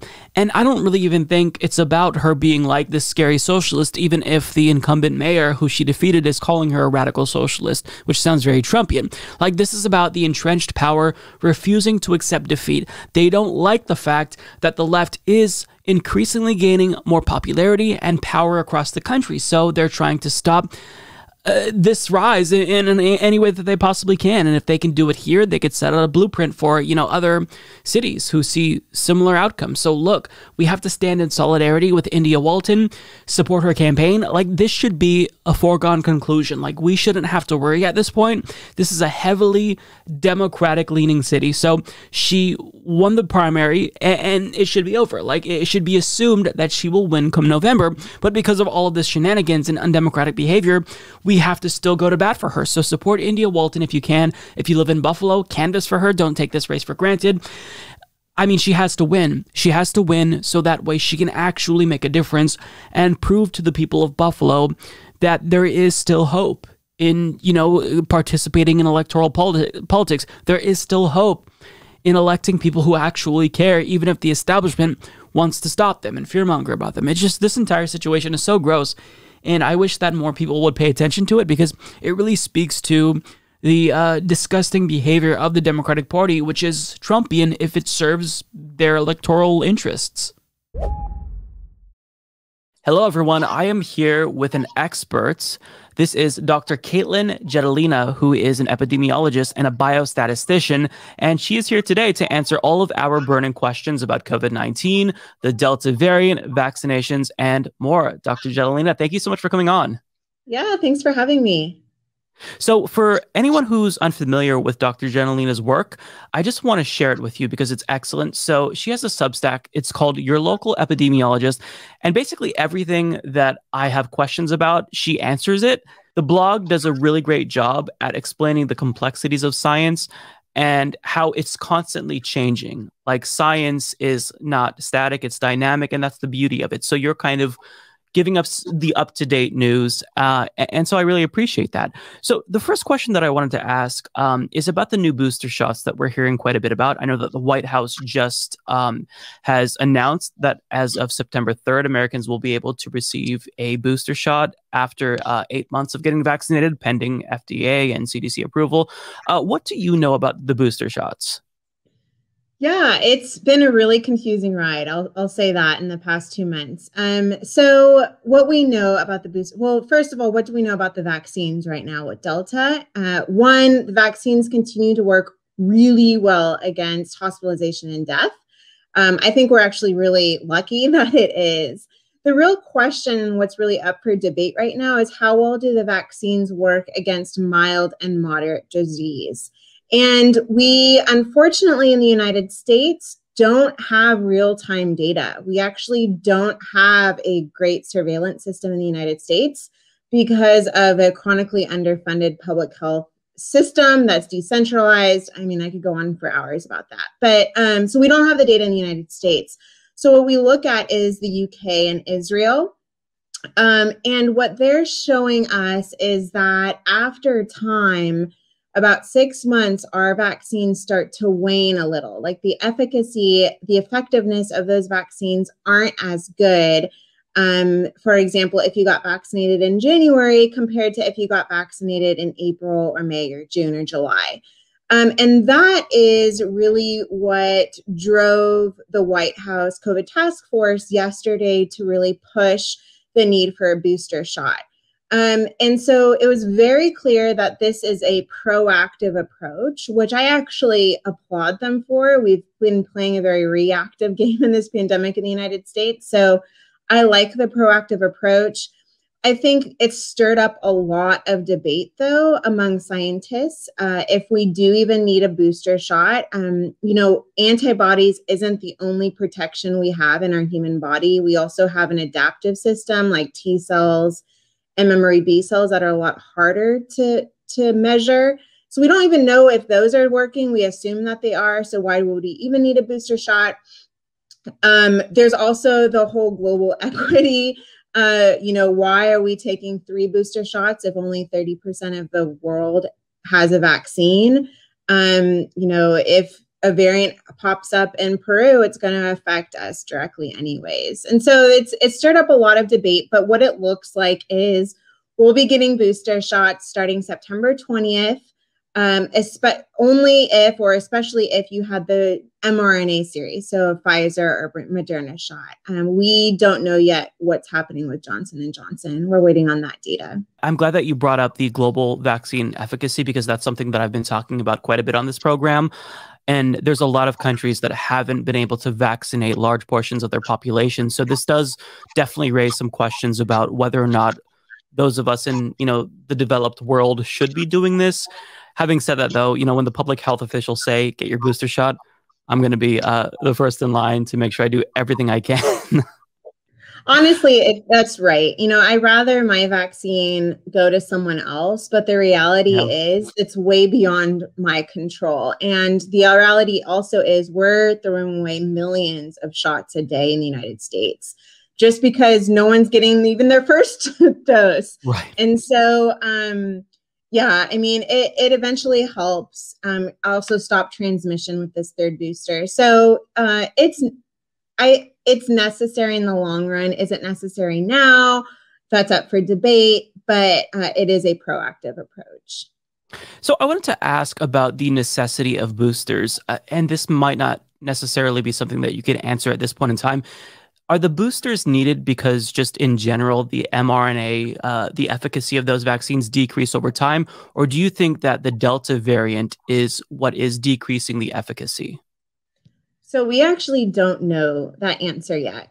We don't know if it's because of Delta or it's because of the waning immunity, or more likely, which I think it's going to be a combination of the both. We are still trying to sort through the data. And again, we just can't sort through the data in the United States because we're not collecting it, which continues to baffle me. And so we don't know. What we do know is that the coronavirus, it's mutating every 2 weeks, really high transmission in the globe. We are worried that the next variant or the next 2 variants or 3 variants will eventually escape our vaccines altogether. And so what our goal right now is, which the booster shot will help, is to decrease transmission as much as possible. Right. That is really important. From my understanding, every single time the virus spreads, that's another opportunity for it to mutate. And so if it's mutating at this rate of every 2 weeks, I know that you don't have a crystal ball, but how long do you think it would take for a new variant of concern to emerge that actually does bypass the vaccines? I know that the Lambda variant that emerged out of Peru is a variant of concern, and there's not much information yet. But do you think it would be unreasonable to predict that in a year, a new variant could go straight through to the vaccines? It's a really good question, and one that's actually really complex to answer. I'll kind of give you like a higher level. So we know the coronavirus isn't mutating as quickly as the flu. So that's why we need a new vaccine every year, just because the flu changes so quickly. On the other spectrum, coronavirus is mutating faster than, for example, the measles, which hasn't changed since the 60s. So coronavirus is somewhere in between.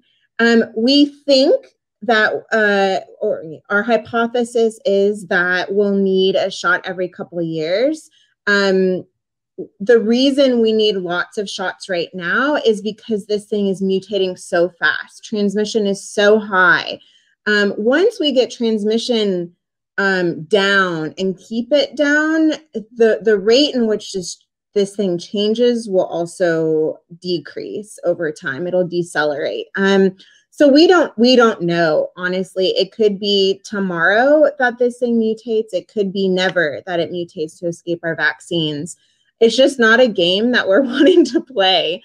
You mentioned Lambda. There's actually really good news that came out this week that Lambda is actually fizzling out. So it may have been more dangerous, but it's not more transmissible than Delta. So it can't push Delta out of the way, which is fantastic news. The other thing we're paying attention to right now is Delta Plus, which is the Delta variant with another mutation on the spike protein. No. Yeah. So, and we're keeping a close eye on that. Very low rates in the United States right now. And so the threat right now is Delta. Okay, that's good news about Lambda. Actually, I was trying to follow that as much as I could, but that's really encouraging to hear. Getting a little bit more doomer, however, is I've noticed that there is a correlation between increased COVID-19 cases among children and the prevalence of the Delta variant. Now, from what I understand, there's not necessarily proof that there's a causal relationship. But what do you know about the Delta variant's effect on kids? Because I know that there's a lot of anecdotal evidence that hospitals are filling up, PICUs are reaching full capacity in some places, and it's really, really concerning. So what do you know about the Delta variant as it relates to children? Yeah, it is. The numbers are concerning. I'm in the South when it's really concerning right now. Our PICUs are full. We don't know whether Delta is more severe than previous variants. We have a little bit of evidence from Scotland and Canada that Delta is more severe for adults. And so we're kind of making the assumption that's maybe a little more severe for kids as well, compared to past variants. The good news is, though, honestly, we're very lucky because the rate of severe disease among kids compared to adults is so low. And this is really weird. Typically in viruses like H1N1, kids are the most vulnerable and elderly are the most vulnerable because of their weak immune systems. And that's just not the case with coronavirus. And I think we got really lucky. With that said, though, if hospitalization is around 1% to 2% with COVID, we have 50 million kids in the United States that are unvaccinated. 1% to 2% of 50 million is a lot of people. And so on an individual level, right, the risk is low. The problem is you start looking at a population level, and then we start talking about needing to flatten the curve again. We're going to overwhelm our healthcare systems. We're already seeing that in the South. And that is what truly the concern is for epidemiologists or public health officials. The other thing that's really important, which I actually think gets kind of pushed to the side a lot, is the risk of severe disease is lower among kids. The problem is that it is clear that kids have a very important role in the transmission chain. They are able to spread the virus very efficiently and effectively, and sometimes even better than adults. And so that's why it's even important when we start talking about schools, right? We're very concerned about the kids' health, the teachers' health, but also their role in keeping transmission down won't work because they keep spreading it too. And so that is a really important key into ending this thing, is ending transmission among kids as well. Yeah, and you talk about the proactive versus the reactive response when it comes to policy, and we're seeing some kids resume schooling, and they're having to go into quarantine because there's hundreds of cases in some instance. What do you think is the good policy prescription as an expert in this field? I mean, should distance learning be resumed? I know that there's a lot of COVID fatigue, and people are just kind of over it. But having said that, though, it's still really serious. And as you said, kids are transmitting it. So what do you think would be the best thing for parents to do as they make their decisions? You know, in the Pacific Northwest, school is resuming in a couple of weeks. What do you think is the best decision? If you had like a magic wand and you can institute the correct policy like that? Yeah, so I've always been a big proponent that we need schools open.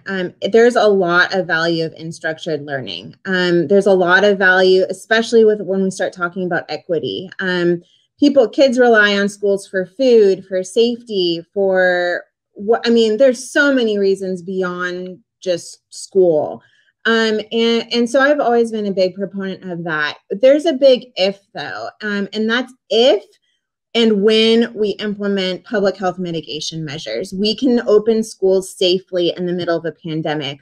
We saw this study after study after study last year that a lot of schools opened up, and with masks, with this layered approach of testing, of distancing, of good ventilation in schools and classrooms, transmission was really low, and even low among a community with the background of community transmission is very high. So we have the tools to do it.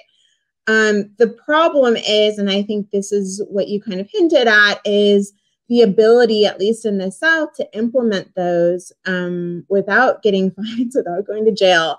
And so that's the challenge right now is convincing people to follow the science to open schools safely. Yeah, and you know, there's been certain states such as Florida where mask mandates at the school level have been banned by the governor, and this is something that doesn't really make any sense from a scientific standpoint, and part of it is misinformation. But we're seeing increasingly more anti-mask rhetoric, disproportionately from conservative news outlets. Fox News, Tucker Carlson, one of the most prominent news hosts in the world, or in the country, I should say. Why are people suddenly against masks, in your opinion? You know, I've seen countless videos about the way that they are very effective. It's a very simple thing that you can do to stop the spread of the disease. Do you think it's just fatigue? Like, how is this misinformation spreading again after I feel like we kind of put a cap on it? Yeah, I think it has to do with multiple things. I think one, there was a huge mistake that CDC dropped the mask mandate in May. I mean, right. I can talk for hours about that. It was a really big mistake. So you lose the social pressure to wear masks, right? Even from vaccinated. Two, there's always been never maskers. I mean, that's who I get all of my death threats from, honestly, is never maskers. And so there's always been that rhetoric. I think the other thing that Delta's changed the game. And we as in whoever public health officials are having a really hard time telling that story, that this isn't last fall. This is actually a whole nother ball game we're playing with. And I think people look at last fall and schools were open, maybe half capacity, kids did fine, you know, the hospitals didn't surge, but this is a different landscape. And people have a hard time, one, following the science, and then two, understanding why it's a different landscape, and things just won't work the same as it did last year. Yeah, can you talk through the threats that you receive from anti-maskers? That's really interesting because you have a very popular Facebook page, and I think that what you're doing is so incredibly valuable. It's nice that you have a big following, because what I've seen from my personal experience is that Facebook is one of the biggest sources of for the spread of misinformation.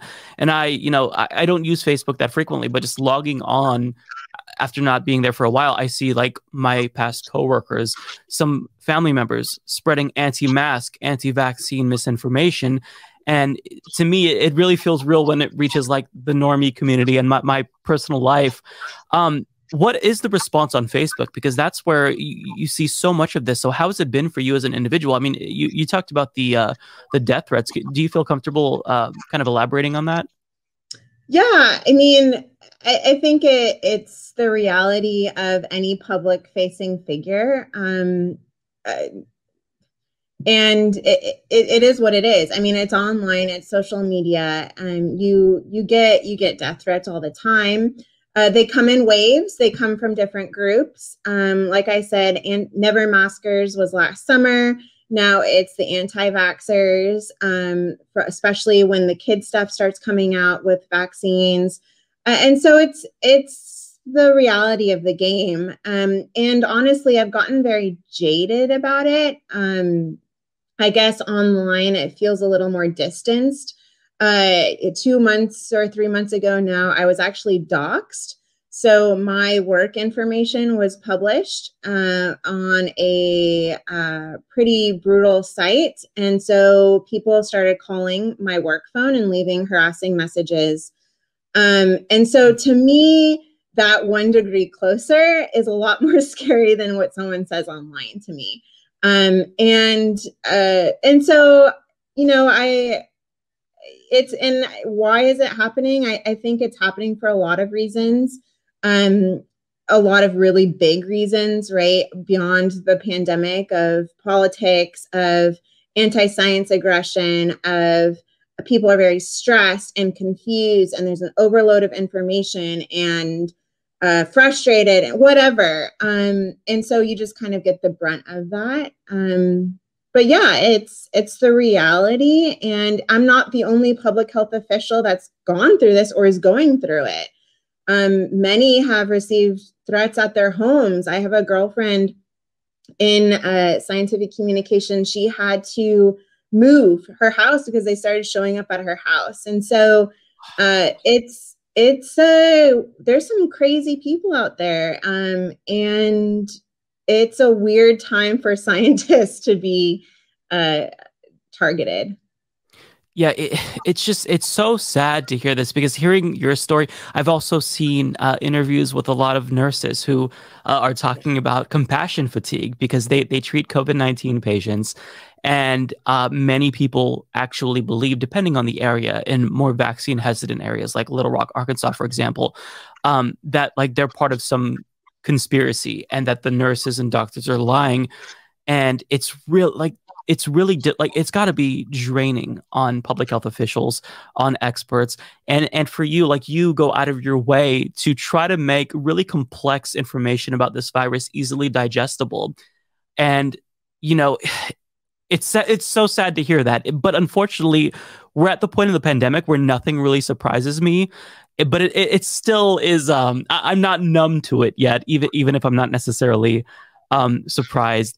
On another note, so I wanted to share a video with you. Give me 1 second here, because while you're sharing it, I wanted to highlight. You know, it's important to also recognize it's a very small minority of people, right? And you know, I have 300,000 followers, whatever, but the majority of them are amazing and find it super useful and send me wine and, you know, whatever. And so that it's important to keep that perspective as well.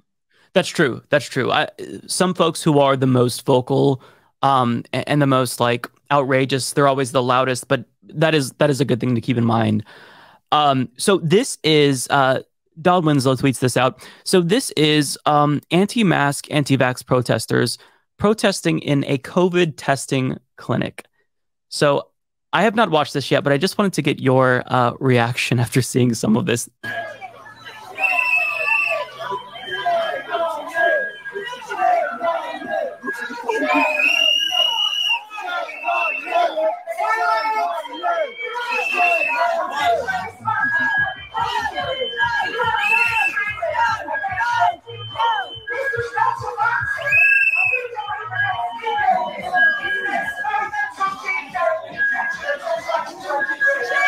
So, I mean, you pretty much, you get the point. It's a COVID testing facility. There are people who are very anti-vax as it relates to children, and I understand the sensitivity for children and being concerned about their health. But with increased COVID cases, pediatric hospitals getting filled up, I don't know how you reach these people. So as an expert, what would you say? Like if you have a family member who's very conspiratorial, anti-vaccine, anti-mask, what do you think is the best approach in your experience? Yeah, it's a great question. I think first people need to recognize that we're not going to, billboards and the ivory towers aren't going to change these people's minds. It's going to be family and friends. Yeah. And so when you approach someone like that, one, you have to know the landscape, right? You have to know where they're coming from, which means you have to listen. And it's really hard to do. You have to listen, and you have to be a bidirectional relationship communication. Two, once you listen and you start understanding what their concerns are, then you can start combating that misinformation. You know, a lot of misinformation is budded from a kernel of truth. There's some small little piece of truth in there. So you need to find that and then start redirecting them if that's a better way of thinking of it. And then, you know, third, it's the way you talk to them too. You can't use the word dumb or you know, stupid or whatever, because then all you're doing is challenging their worldviews, and people double down. And that's not an effective way to do it. And it's really, really hard to do. I'm not going to lie. Especially I'm very guilty of the dumb word. Yeah, because, you know, to us, it's a no duh. But we have to recognize that and have to come with empathy, that there are legitimate concerns out there. There's a ton of confusion out there. And yeah, you know, some people are just never going to change their minds, but I do still think there's a movable middle in there somewhere, that we can start approaching this. And if you don't know the answer, say you don't know the answer. Don't, you know, BS them. But then what you need to do is then drive them or show them the way to find that answer. Because if you don't fill that void, they will fill that void with misinformation. And then you can do the best you can do and you move on, honestly. But I think we all have a role to play in this, and having those tough conversations and swallowing your pride and trying to be patient is really the only way we're going to change minds. Yeah, that's really important. On that same note of combating misinformation and disinformation, you did a really great write-up of a doctor, I believe his name was Dr. Stock, who is spreading both mis and disinformation. And one thing that I wanted to ask you about, just as individuals who don't have expertise in this field. So I've come into contact with people online who they'll you know, share anti-vaccine misinformation. And, you know, looking at some of these websites, they look very professional. If you read them, the language that they used, I mean, if I don't know any better, it seems medically competent. It's very technical. How do we look out for misinformation? Because somebody who isn't necessarily prone to conspiratorial thinking, after seeing it myself, I think people can easily be misled. Because a lot of the misinformation, it isn't just like this foaming at the mouth screaming. Like, a lot of it sounds really legitimate. So what do we look out for? It does sound legitimate, and it's weaved into very technical jargon that some people are like, oh yeah, that sounds right. And then even more dangerously, like with Dr. Stock, it's a physician. Right. We're trained to be trusting these people. There's a lot of other misinformation coming from a physician from Pfizer. He used to work at Pfizer. And so you come at it like, oh, they sound good. They have the credentials. So the thing I tell everyone is stick to solid news sources. Don't go down a lot of YouTube channels. Don't go down opinion pieces and Washington Post. Stick to like 5 news sources, right? And yeah, they're going to be boring. It's going to be NPR, New York Times, whatever, Washington Post. But And they'll tell you when there's actually something serious going on that we need to worry about, like the myocarditis, right? Or like the blood clots after vaccines. Those are very serious safety signals that they talked about. And so that's what I try and tell people. It's very difficult to tell misinformation from true information if you don't have the training. And that's why I think it's really important for us scientists. And that's why I put so much freaking time into these types of misinformation posts, because there's nowhere else people can go. And, you know, that Dr. Stock video got watched, what, 5 million times in the first hour? I don't even know what the stats are, but it sounds correct, and it is confusing. Yeah, you know, I try to teach media literacy to a small extent on my YouTube channel because, you know, YouTube has been a huge problem in the spread of misinformation. But as someone who's on the platform, what I try to teach people is, listen, question the resources that people present to you, question me, understand where we're getting our information from, what our motivations may be.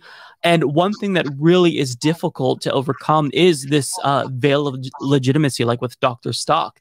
People who are doctors who don't necessarily have expertise as it relates to epidemiology or COVID-19, but they know enough to dupe a lot of people. So it's a really tricky thing to try to teach people what to look out for. And when it comes to, you know, medical jargon, it's tough because I don't know. So I get all of my information from resources such as yourself, people who I know are doing very, very hard work to try to get us the accurate information.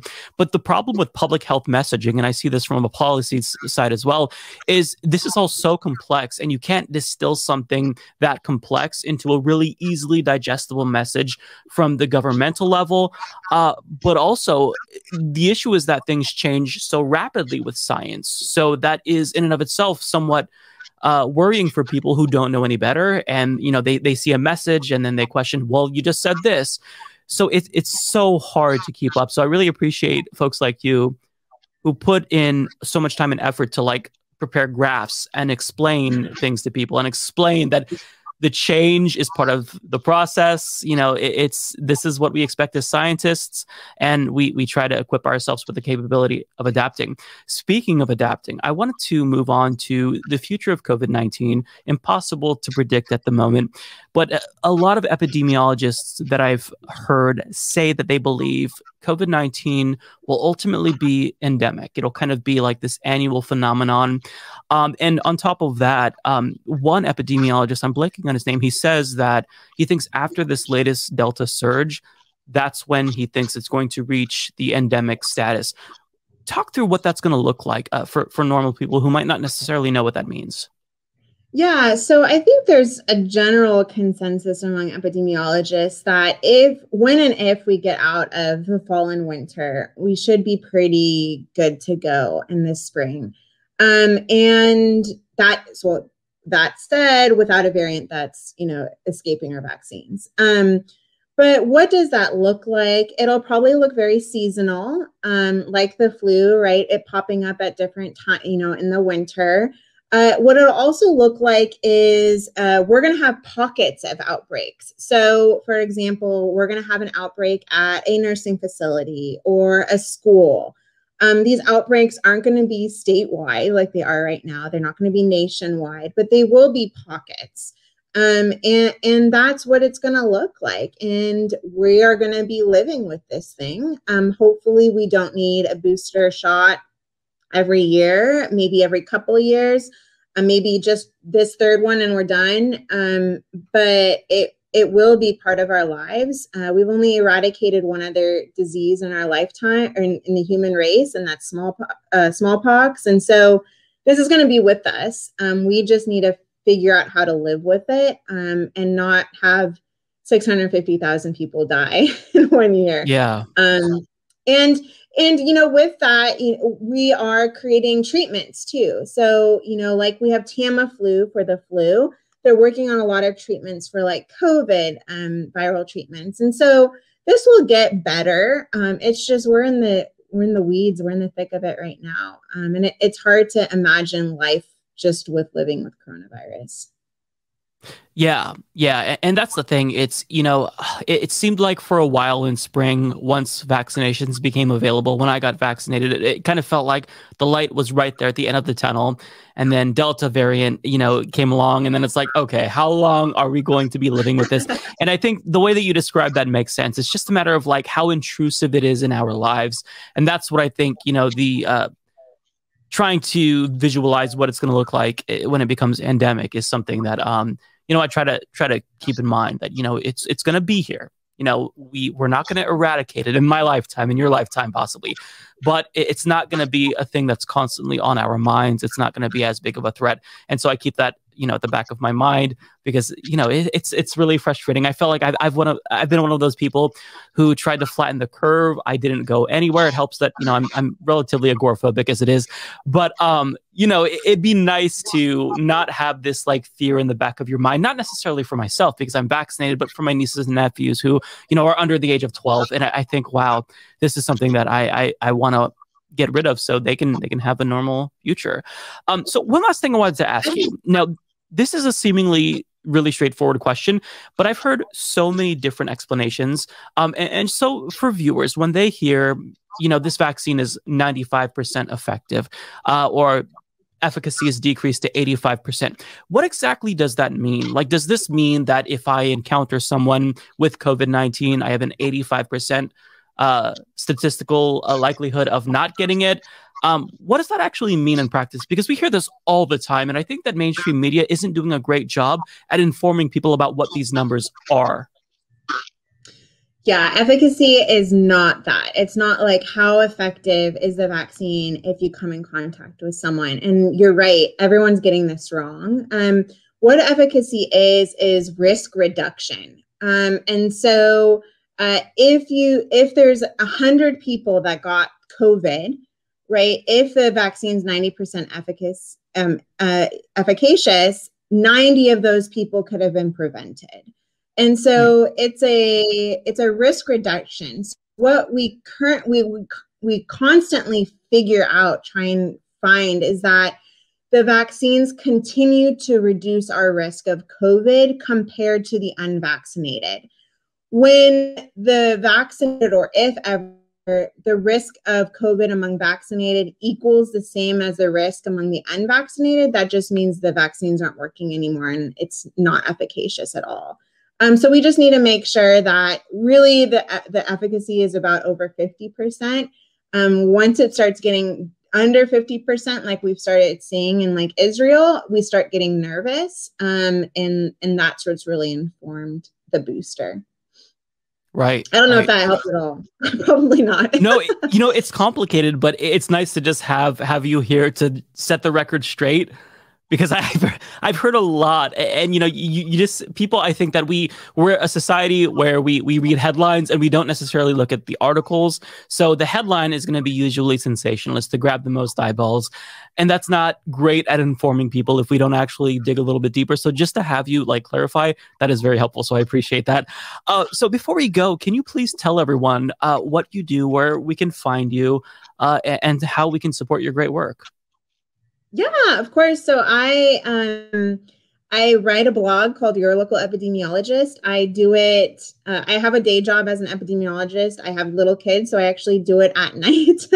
And I also have so the blog is on Substack, and you can subscribe to it for free. Science should always be free, but you can also donate. And then I also have a Facebook page where I literally just copy and paste my Substack to the Facebook page because there's so much information on Facebook. And I'm also on Instagram, sometimes on Twitter. So yeah, you can really just Google me. You'll find me. Well, Doctor, thank you so much. It's been an absolute pleasure. This has been really illuminating. Hopefully we can touch bases in a couple of months, because by then things might look completely different, hopefully for the better. But yeah, it was really great talking to you. Thank you so much, Doctor. Yeah, thanks for having me. This was fun. Well, folks, that is everything. Thank you all so much for tuning in. If you've made it this far in the show, as usual, I'm not going to stop the show. We're not going to press that end record button without thanking all of the people who make this show possible. All of our Patreon, PayPal, and YouTube members who help us not just to survive, but thrive. I truly, truly appreciate you all so much. Special thanks to my guest, Dr. Caitlin Jetelina. Folks, we will continue to do our part, right? Combat the spread of misinformation, promote the COVID-19 vaccines, and just try to stay sane in this completely fucked up world that we're all living in together. So I don't know what else to say. I will see you all next week. We'll leave it right there. I'm Mike Figueredo. This has been the Humanist Report. Take care, everyone.